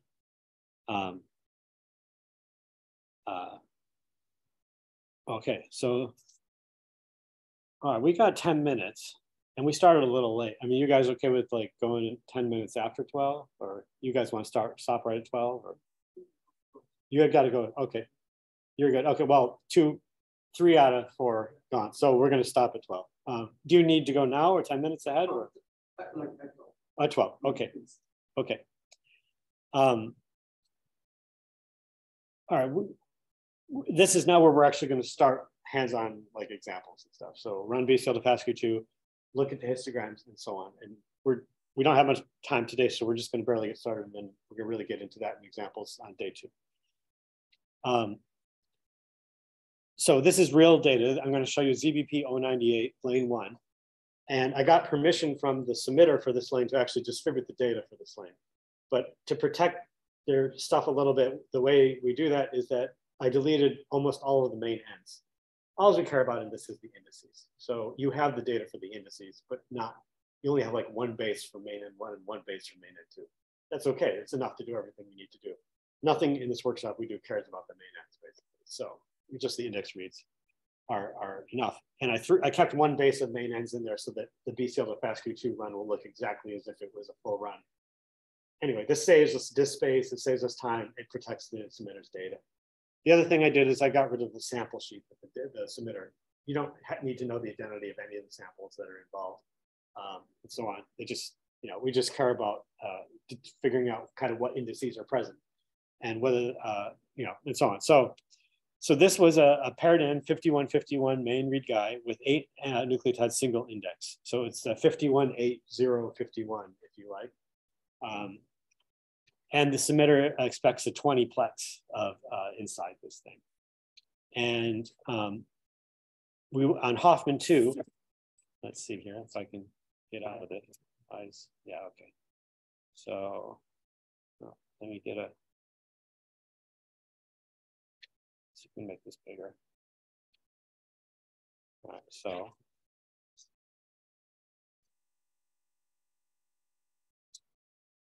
Okay, now normally we should not do anything on a login node, but on a compute node, but we're just going to poke around the file system right now. So I'm just going to stay on that login node. So here inside UScratch Cocos, my Scratch directory, there's this directory. And this has the data relative here. So this directory contains the raw run folder, but thinned down to get rid of the data that I told you we deleted, the main end. There's only one cycle left of each main end. So let's look inside there. This is the kind of data you would get from the core if you asked for a raw run folder, or if you went to BaseSpace and downloaded the raw run folder.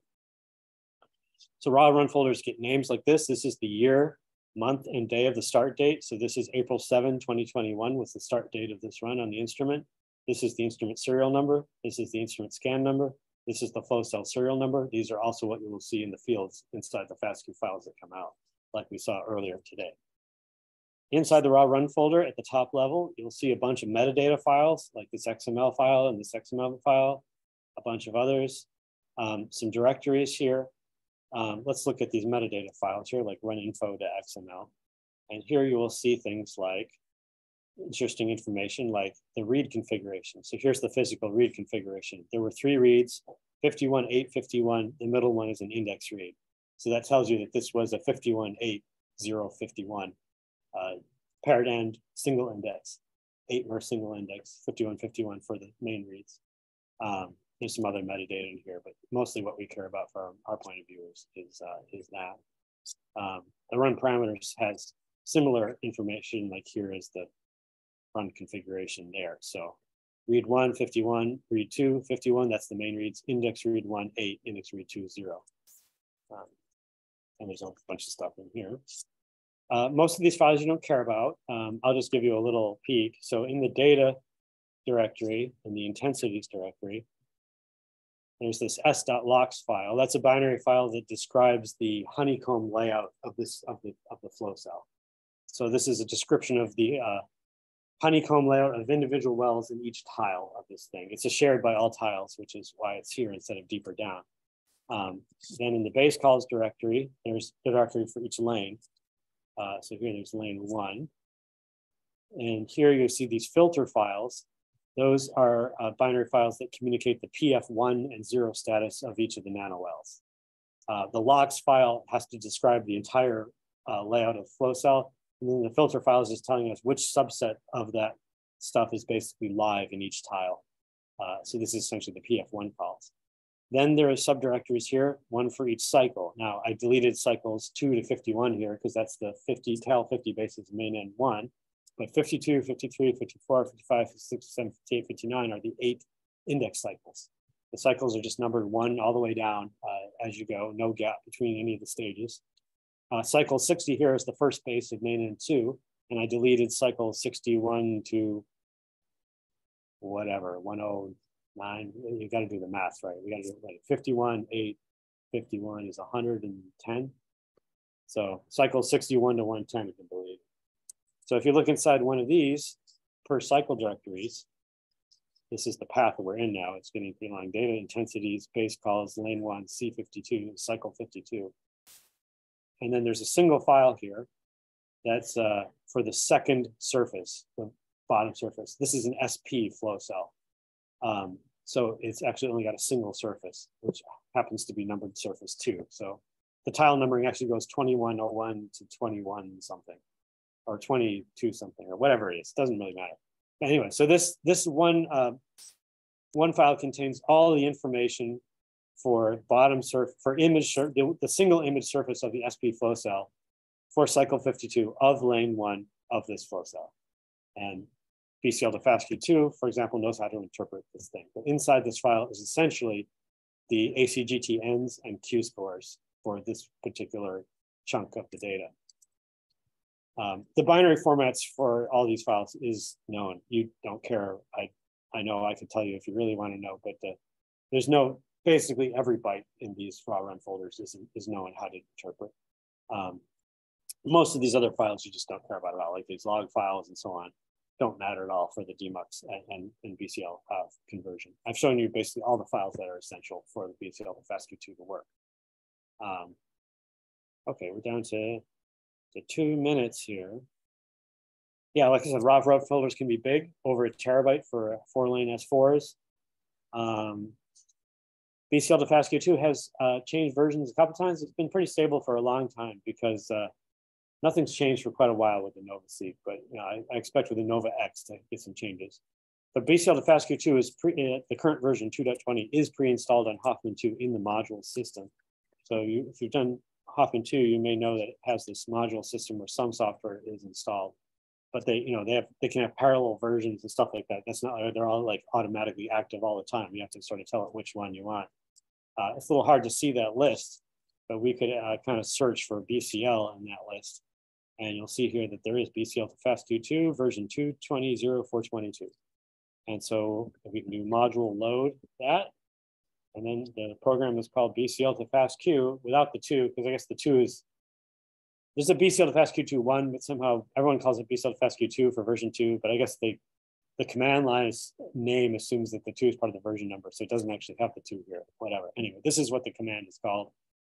If you do _help, you will get the list of command line options there that you can look at that on your own. And so, okay, so we're just about out of time now, but basically the first step on tomorrow, day 2, will be to SSH in a Hoffman, get a compute node with sufficient resources, and then compose the command line to run this thing and produce the non-Demux version of this guy, which then we will make the histograms of the index reads on, and then we will go to R, and we will analyze the histogram and figure out what happened, and use the web tool I got to interpret that histogram as well. Then we will compose a sample sheet, the informed sample sheet there.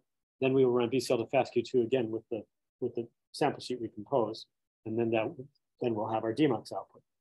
And then I think we'll do another example for a paired end run. And then hopefully if we have time, so both of the first 2 runs I'll show you won't have really many problems with them, no serious problems. And then maybe the third example that we'll do tomorrow will have more problems. And so that's the plan for day 2. Okay, so I'm going to stop the recording.